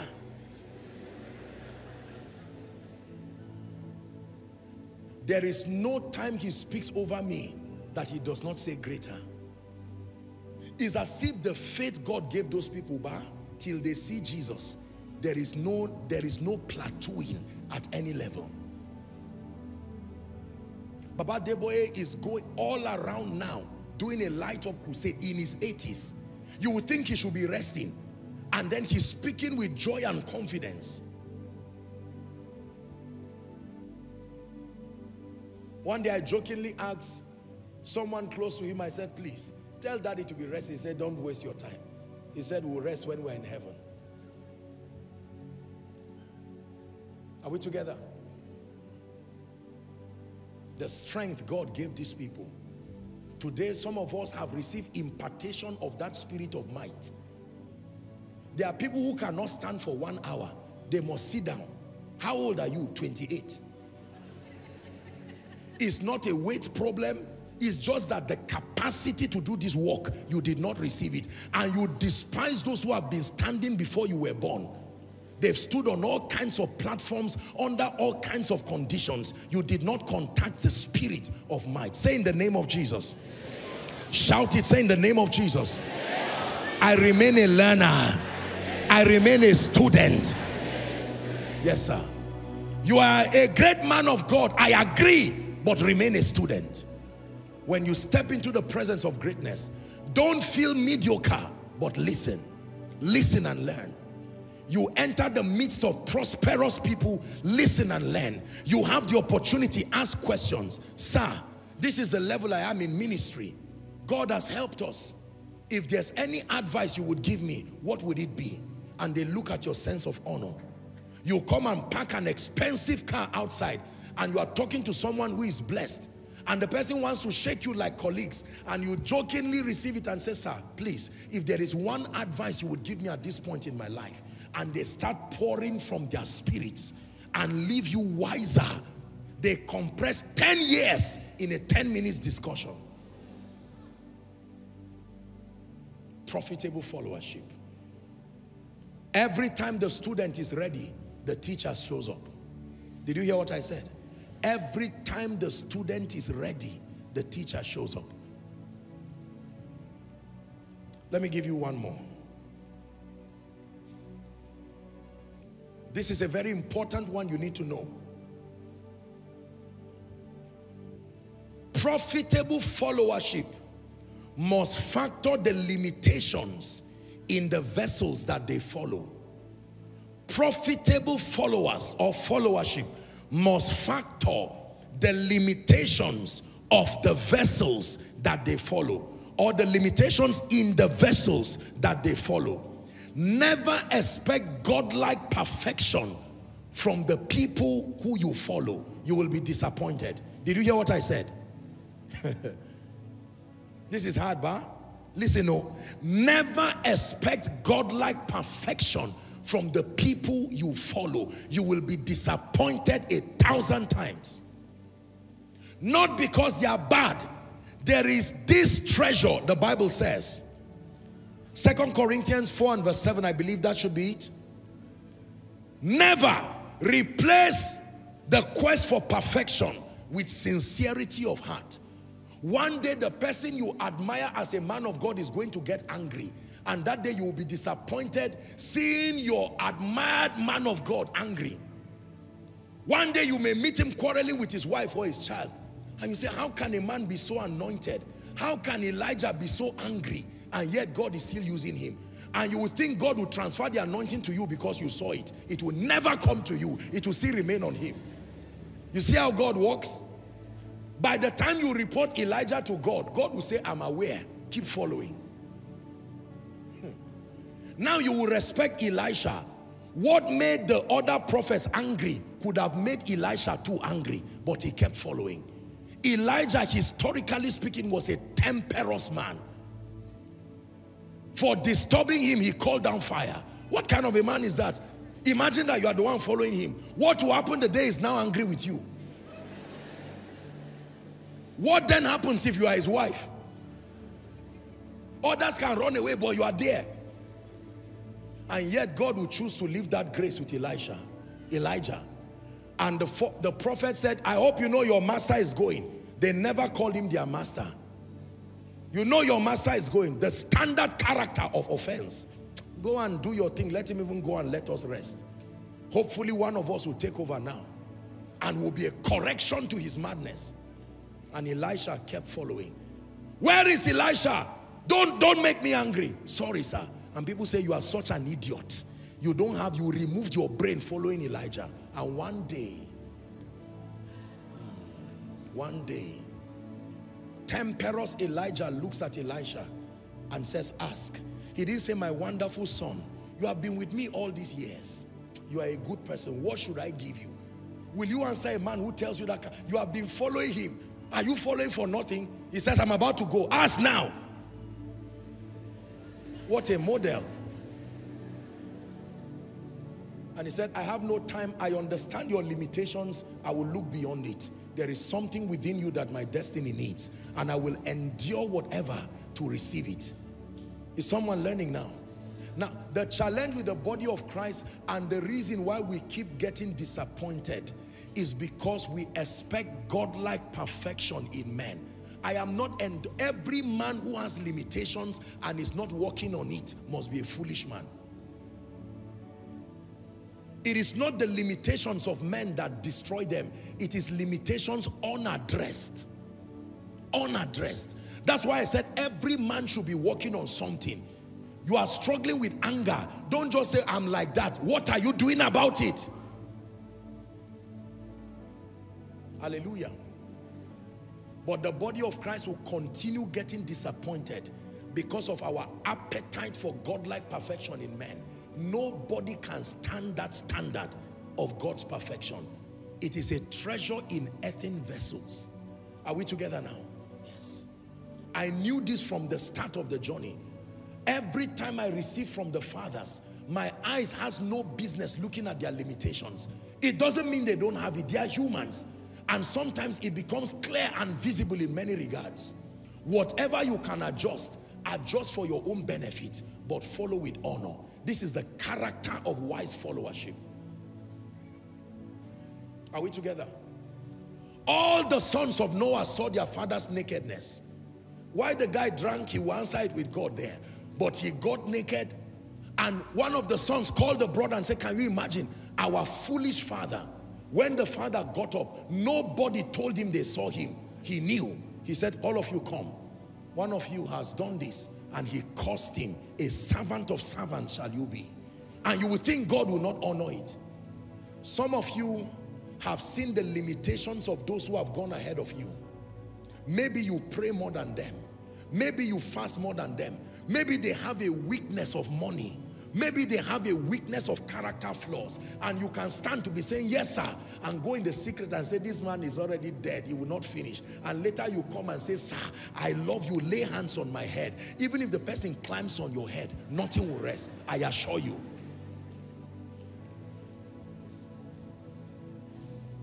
Are we together? Yes. When you honor those ahead of you, it is because you are not unaware of their limitations. I have met men of God who I believe love Jesus, but my God, they are temperous. If they are angry and you stand close to them, they probably can slap you. But you endure. There are people who love Jesus, but even with their eyes closed, if you wave money, they will open it.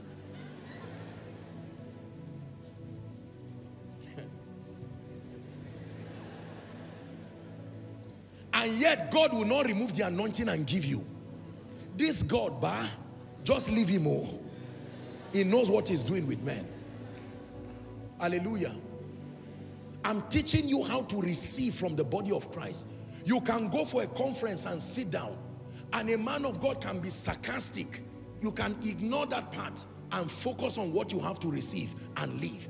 You can go somewhere and the praise and worship is not as powerful as what you experience in Koinonia. Don't sit down and start saying, "These guys, now how for you?" Oh. I mean, look at blind people plus the man of God said, that is not your assignment. Your assignment is to endure whatever and receive. It is the price for followership. Hallelujah.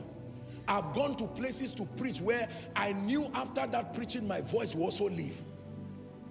Because they may not have the best of excellence, but I already programmed myself. I go there with a heart of honor and I appreciate them. You would think that I was kept in a 5-star hotel. I'm the one who knows what I went through there, but I give God glory. In the midst of it, one word comes to you. You have honored us. May God lift you and lift Koinonia. I shout amen. I return back with that grace and you see the results speak. My question is, who have you ignored today and closed the door of grace? It has become fashionable to tear down people, tear down men of God, tear down successful people. People enjoy doing it. It's as if their credibility is established around it.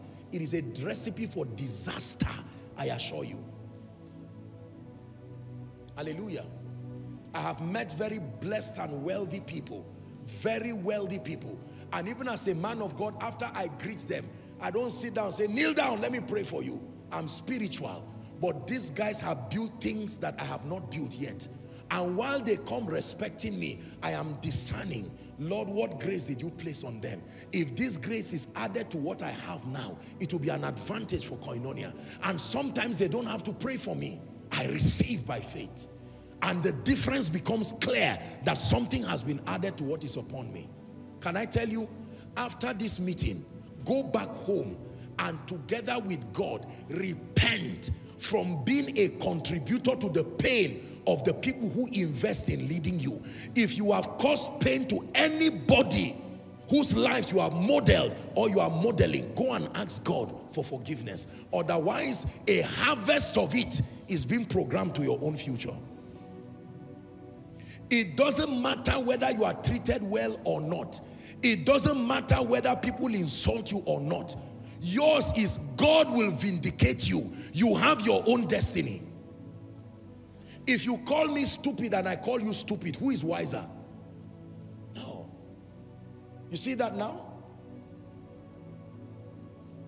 So many of us need to be careful. You have insulted everybody whose life you admire, and yet you pray in secret and say, "Father, let this grace come upon them." Do you know, let me tell you sincerely as we prepare to round up, there are people who have come to me for prayer.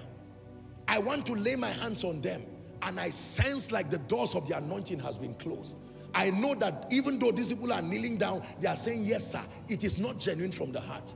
I may just say, "God bless you," but sincerely, I know that I'm wasting my time. It doesn't work that way.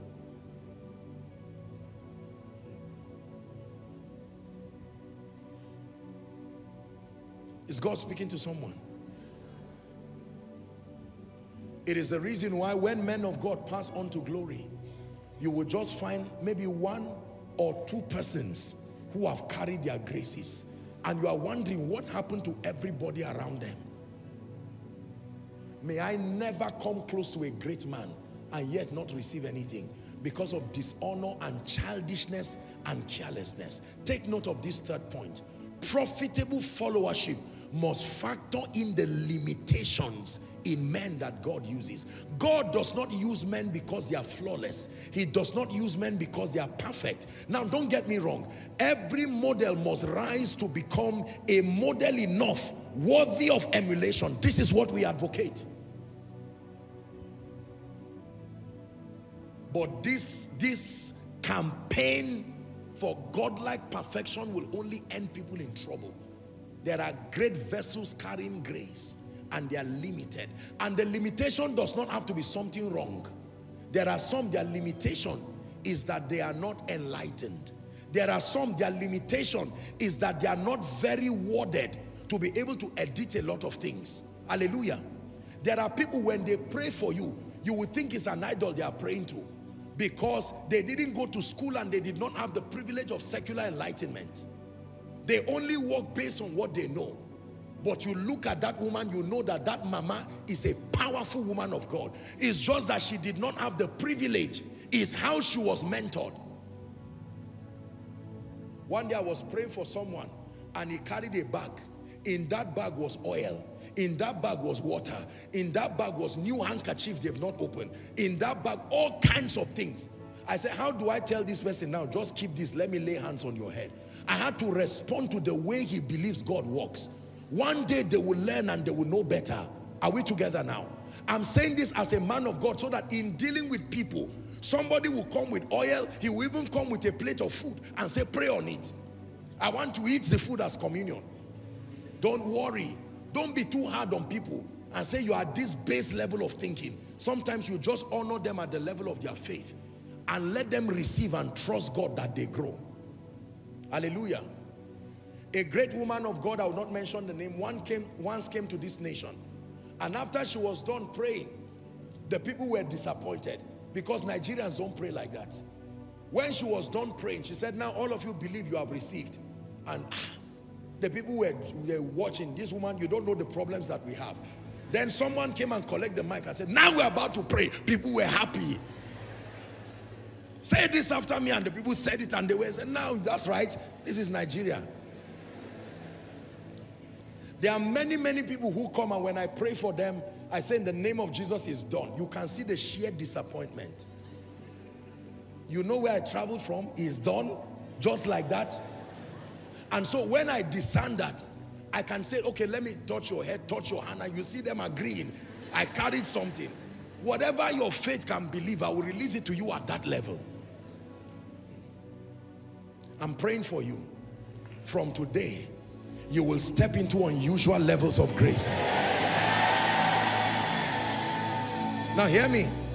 Every grace God has deposited in this ministry that you have not received, in the name of Jesus, as a result of this teaching tonight, I cry unto my God one more time, may that grace rest on you. Listen, let me submit to you under God. If you have been part of this vision for up to 1 year, there are some things that should start speaking in your life. And if it is not speaking, go and examine these things.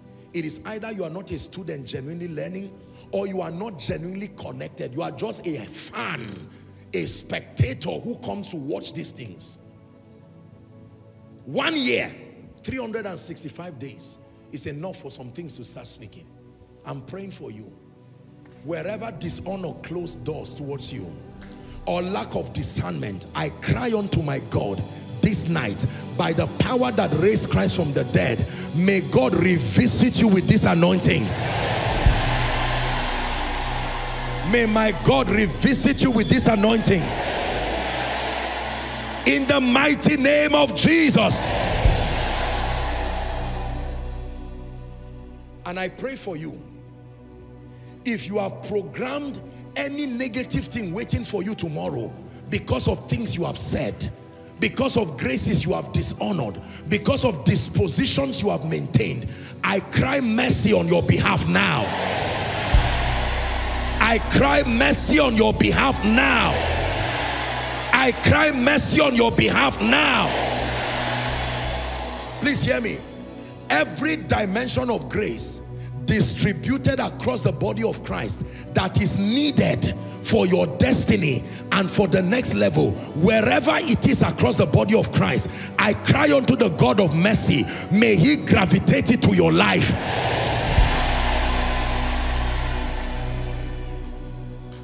Hallelujah. Listen, there is a harsh economic climate biting on people, destroying people.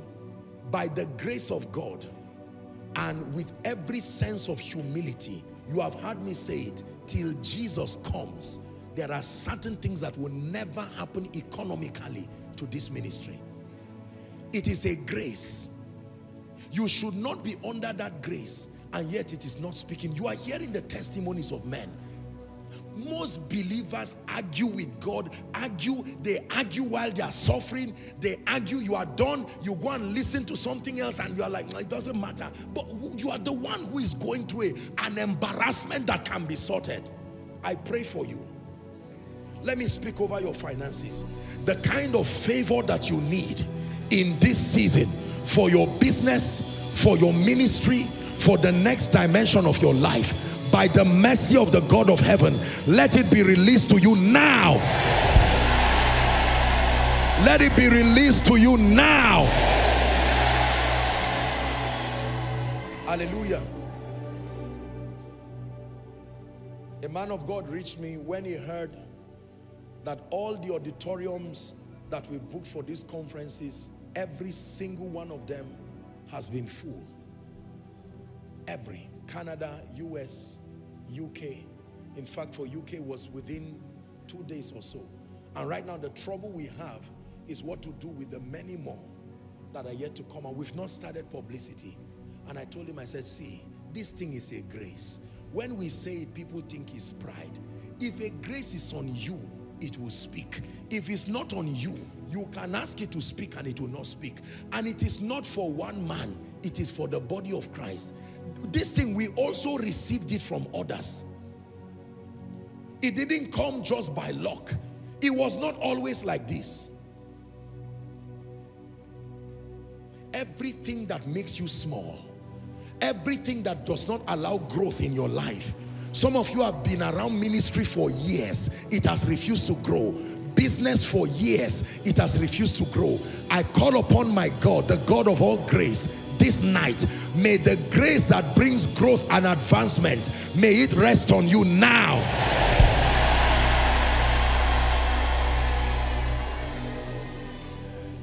Hallelujah.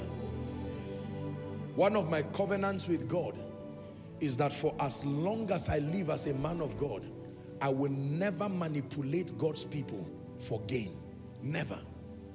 Never. I rather lose the ministry than manipulate God's people for gain. I will not do that.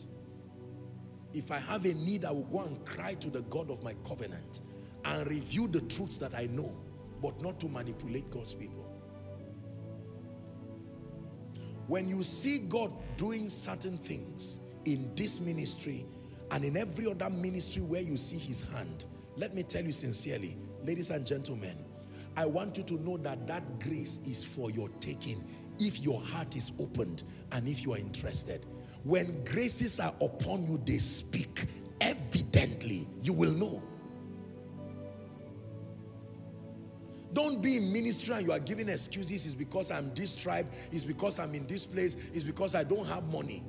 It's a flimsy excuse. You open your heart and say, Lord, you gave these graces for the body. I am part of the body. I receive. Once upon a time we had our crusades. We were owing. And I went to God and I cried. I said, God, I can't keep doing ministry this way. If I die of high blood pressure because of financial issues, or imagine that as I'm preparing this message now, the bills, do you know the temptation to manipulate people will come? I will pass the offering basket by myself. And look at what you are dropping. You mean you are dropping this? Drop something again. Drop something serious. One of the ways to walk in integrity is to receive the help of God. Temptations happen many times because of limitations. Did you hear what I said? Temptations happen many times because of limitations. One of the ways to avoid temptations is to pray that the limitations that empower them are taken away from your life. I pray for you. Whatever has crippled you economically, making your allegiance to God vacillate, your integrity as a child of God vacillate, this moment, by the privilege of this grace that God has placed, I release you into a realm of fearful abundance.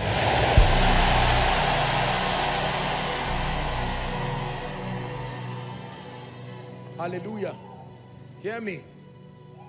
You can have what to say, but it does not mean men will listen.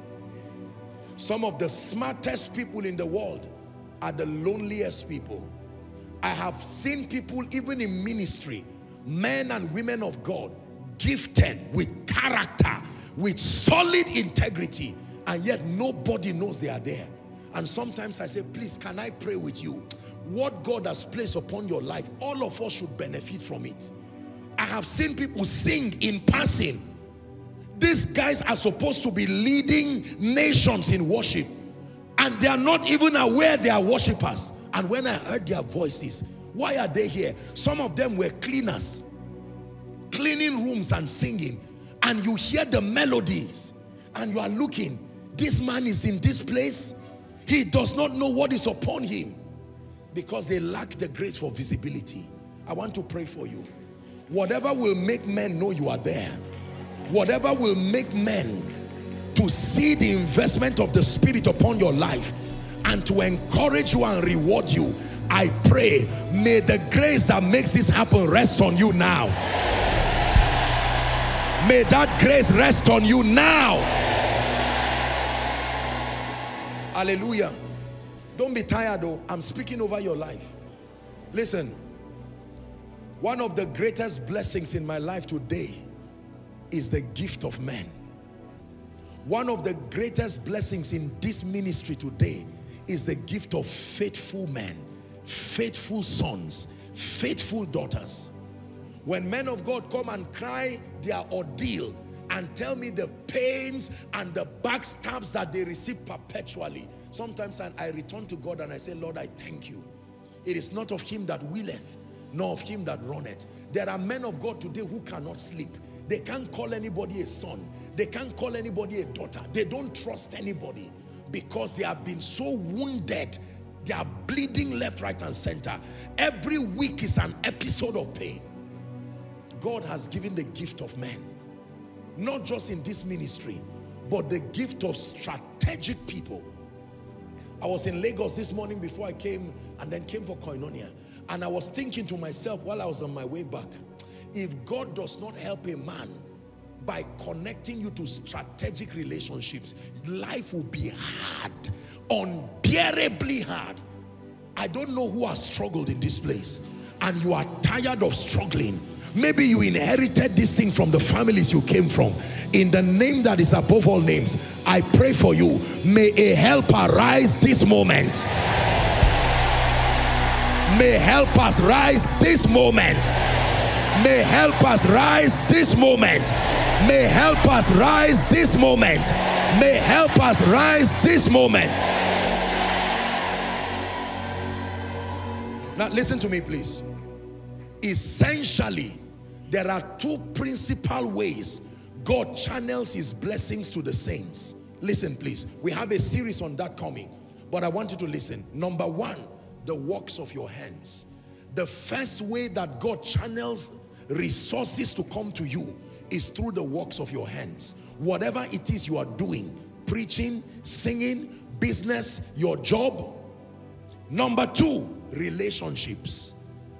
These are the two principal channels by which God communicates his resources to the saints. Let me repeat, the works of your hands. Number two, relationships. When God wants to accelerate your becoming, he sends both.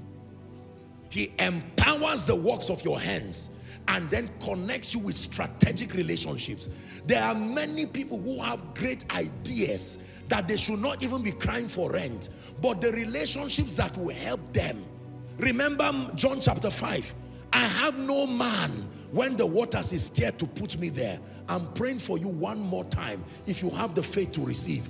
The relationship that must be introduced to your life before the end of February, in fact, before the miracle service, I pray for you this week, may you encounter those helpers.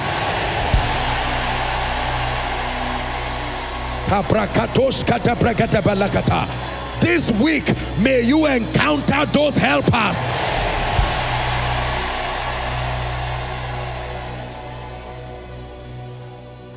Can I tell you, and I say this with every sense of humility, there is nothing I have cried about in my life that God did not raise a man to hear me. I pray for you. The days of crying alone, without help, without helpers, those days come to an end now.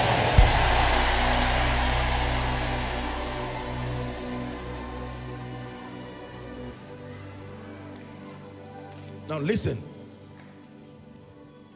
in my life as a man of God, I have seen attacks. In my life as a man of God, I have seen attacks from demons, attacks from hell. I have seen demons. I know the extent of Satan's hatred for me on account of the souls that are saved. I have found my safety and my immunity in the word. There is nothing Satan can do about what God is doing. I want to pray for you, because many of you, when you go through attacks, it brings you down. The mysteries of hiding behind the cross, hiding behind the name that immunes you. Some of you, your companies have refused to rise today because of something someone said, something someone did. When the words of men keep you down, you don't know how to be immune. God stands by men like a mighty, terrible one. When God places his hand behind you, woe betides the resistance that is before you. Therefore, I pray for you. In the name of Jesus, every attack on your life, attack on your ministry, attack on your health, attack on your job, this night, this moment, I release you to safety. I release you to safety. I release you to safety. I release you to safety. Every power that has vowed that you will not see the end of February, that you will not enter March, either killing people in your life, deteriorating your health, I call upon the God of my covenant. Anybody who will not give you rest, may my God clear them out of the way.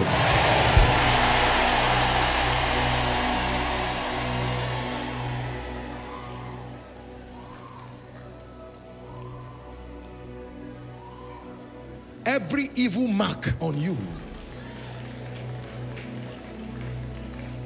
bringing disfavor, making people hate you. Listen, hear me. There are people who have this mark of disfavor. The moment they see them, they just say, I don't like you. What did you do? Just like that. If there's anyone carrying that mark now, my God, I just saw fire. I decree and declare, may that mark be wiped off your face, be wiped off your destiny, be wiped off your face, be wiped off your destiny, be wiped off your face, be wiped off your destiny. Oh, rest on me. Oh, rest on me. Oh, Spirit of wisdom. Oh, rest on me. Oh, rest on me. Oh, rest on me. Spirit of wisdom, rest on me. Listen, you are about to receive a grace now that I've not prayed for a long time. It's called the spirit of might. Listen, hear me. You see this work that we do? If you don't have the spirit of might, you will collapse one day and die on the stage.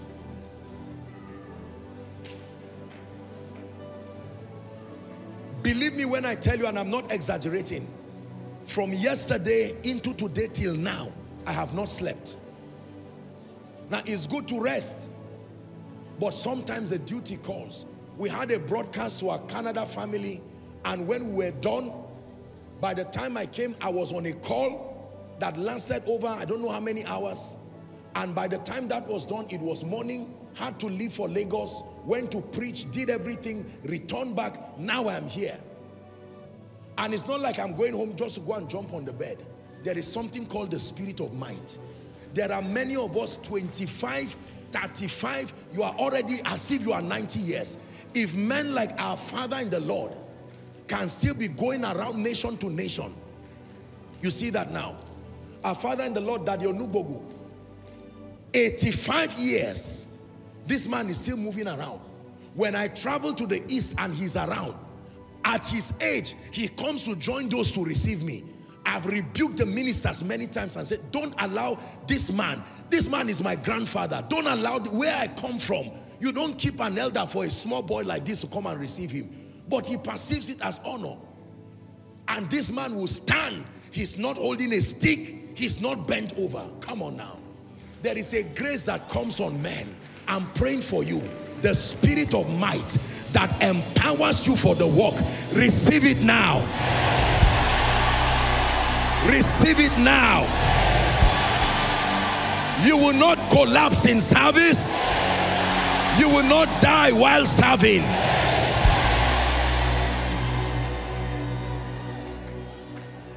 Hallelujah. The last prayer for you, and then we're done for tonight. I decided particularly to close early this night for a reason. I want to pray for you. The grace to know what God is doing. Listen, listen, listen. One of the greatest advantage in my life is the blessing of the seeing eye. When you are taken unawares by life, you don't know what God is doing. You don't know what tomorrow will be like. Many of us just stumble blindly into things. You will see opportunities and leave it without knowing it is there. I want to pray for you. Whatever has covered your eyes, that you are not seeing what God is doing in your life. You are not seeing what God is doing in Nigeria. You are not seeing what God is doing in your ministry. I pray for you now. May your eyes be open. Spiritually, may your eyes be open. Financially, may your eyes be open to opportunities. Listen, when you have the miracle of open eyes, make reference to my teaching, the seeing eyes. There are things you should cry about that you will be laughing, because it is God making a testimony for you. If you do not understand how God works, you will be binding and casting something good that is coming to you, because you just do not know it is God working. I'm praying for you again. Whatever needs to come as a blessing to your life, I bring it speedily to you.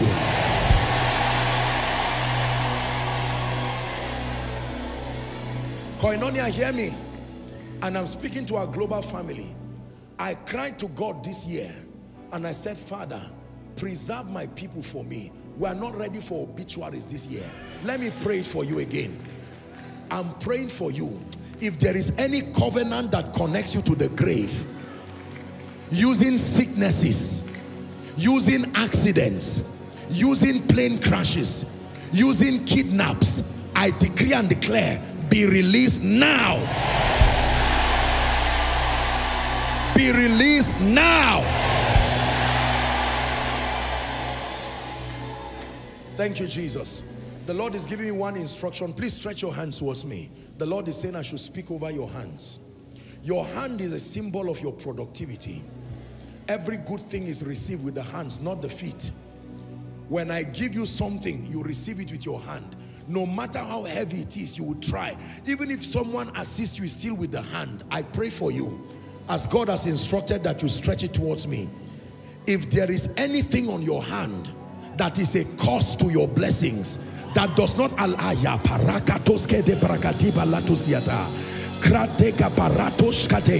Brente kepereketos kaltabrakata ligata. Shabraka barite peretos kotosh. Ebreta tabakata barakatos katabrakata. In the name of Jesus, every chain holding your hand so that you cannot receive the reward God has for you, I break that chain now. I break aparekes kotebalata. I break that chain now. Every blessing my God has released, may it enter your hand. May it enter your hand. May it enter your hand. May it enter your hand and that of your children and that of your spouse and that of your family members. In the name of Jesus. The last prayer that I want to pray over you again, I keep hearing in my spirit, just allow me honor God. 14th is Valentine. I want to use this opportunity and pray against the spirit destroying families. If it's not your business, don't receive. But if you care, please receive. For yourself, there are spirits that are dedicated towards destroying families, making sure that all ladies that are married return back to their parents' house, making sure that men who are doing well, when they get married, go down, making sure people make mistakes in marriage, making sure that families don't receive children. Valentine is not just the time of eating and whatever it is. Since the world has decided to celebrate it, let me speak a grace on you. Everything that concerns your family life, I'm praying for you this week. May God visit you in a strange way. Visit you in a strange way. Visit you in a strange way. Visit you in a strange way. Visit your family. Visit your spouse. Visit your children. In the name of Jesus. For families that have been quarreling, living at loggerheads, may this week be the week of reconciliation. In the name of Jesus. And I speak as a man of God over you. Let this be the year of strange miracle marriages. Strange miracle marriages. I say it again, strange miracle marriages. Every power that has vowed that you will not enjoy that blessing, let that power be cursed now forever.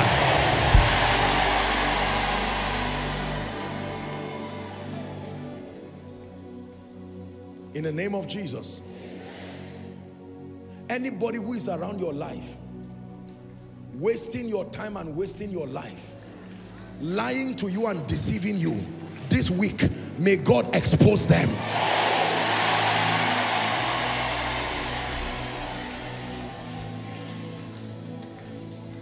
I'm not just saying with respect to love, with respect to anything, not just love. Some of you are shouting amen just because you think I'm still talking about love. I've finished the issue of love. Anybody in your life who is deceiving you and wants to be a Judas, I don't know why I'm praying this prayer. I say it again this week. May the God of my covenant expose them.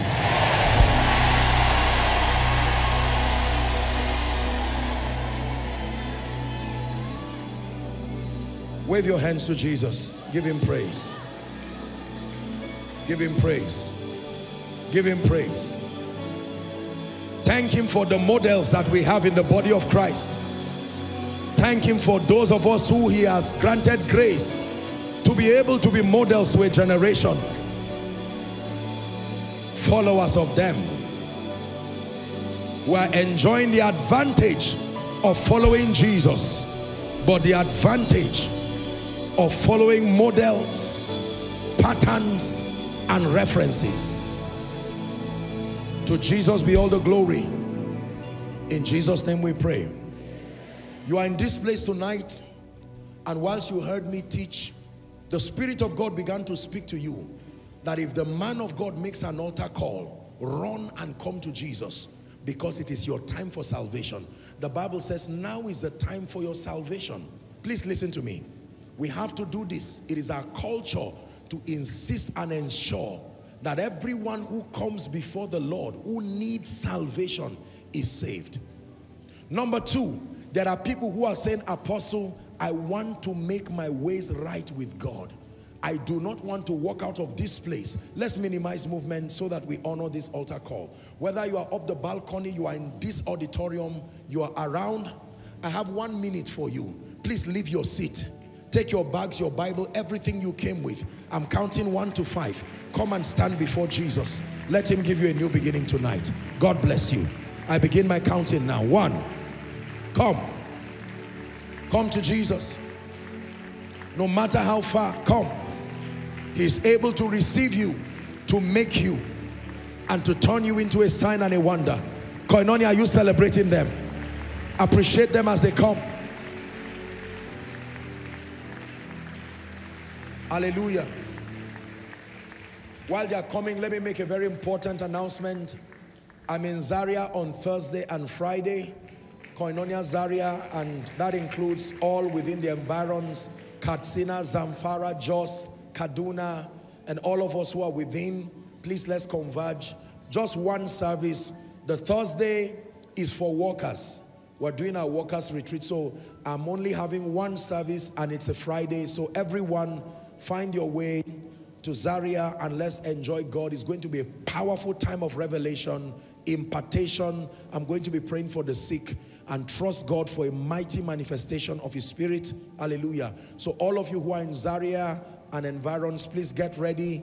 Let it be a wonderful time. Send word to everyone that the Lord is coming through for us again this week, and that it will be a wonderful and a very powerful time in the mighty and even the matchless name of Jesus.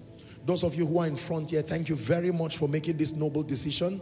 That includes those following across the globe and those who are responding across the overflows. Please lift your right hand high above your head. Say this after me as loud and as clear as you can. Say, Lord Jesus. One more time, Lord Jesus. Tonight, I have heard your word. I believe that you are the Son of God. I believe that you died for my sin. I believe that you rose again for my justification. Right now, I receive Jesus into my heart as my Savior, my Lord, and my King. I declare that the power of sin, Satan, hell, and the grave is broken over my life. From tonight, I go forward ever and backward never. Please keep your hands lifted. Heavenly Father, thank you for these precious ones who have come in the name of the Lord. The Bible declares that as many who will come to you, you will in no wise cast away. They have made these faith declarations. Therefore, I speak over you in the name of Jesus Christ, that from tonight, you walk in the newness of life. The grace to walk in victory is released upon you. I declare that you go forward ever and backward never. In Jesus' name. Let me request that you please move to my right. That would be your left. There are counselors who will have a quick word with you just in a minute or two, and then you're back to your seats. Let's honor them as they go. Hallelujah. Please allow me give one quick announcement and then we're done for tonight. The worship team, our worship team in Abuja here, is open for new intakes into the department. Are you excited? This is a department that does not open all the time. Sometimes they do it once a year, sometimes once in 2 years. So all of you who are graced in the area of worship, you've been longing to become part of the worship team, and you know God has invested grace upon you as an instrumentalist, as a vocalist. Please send your application and a 1-minute video. A 1-minute video, listen carefully. Your application and a 1-minute video. Whether if you are a vocalist, 1-minute video of you singing, you are an instrumentalist, whatever instrument, a 1-minute video.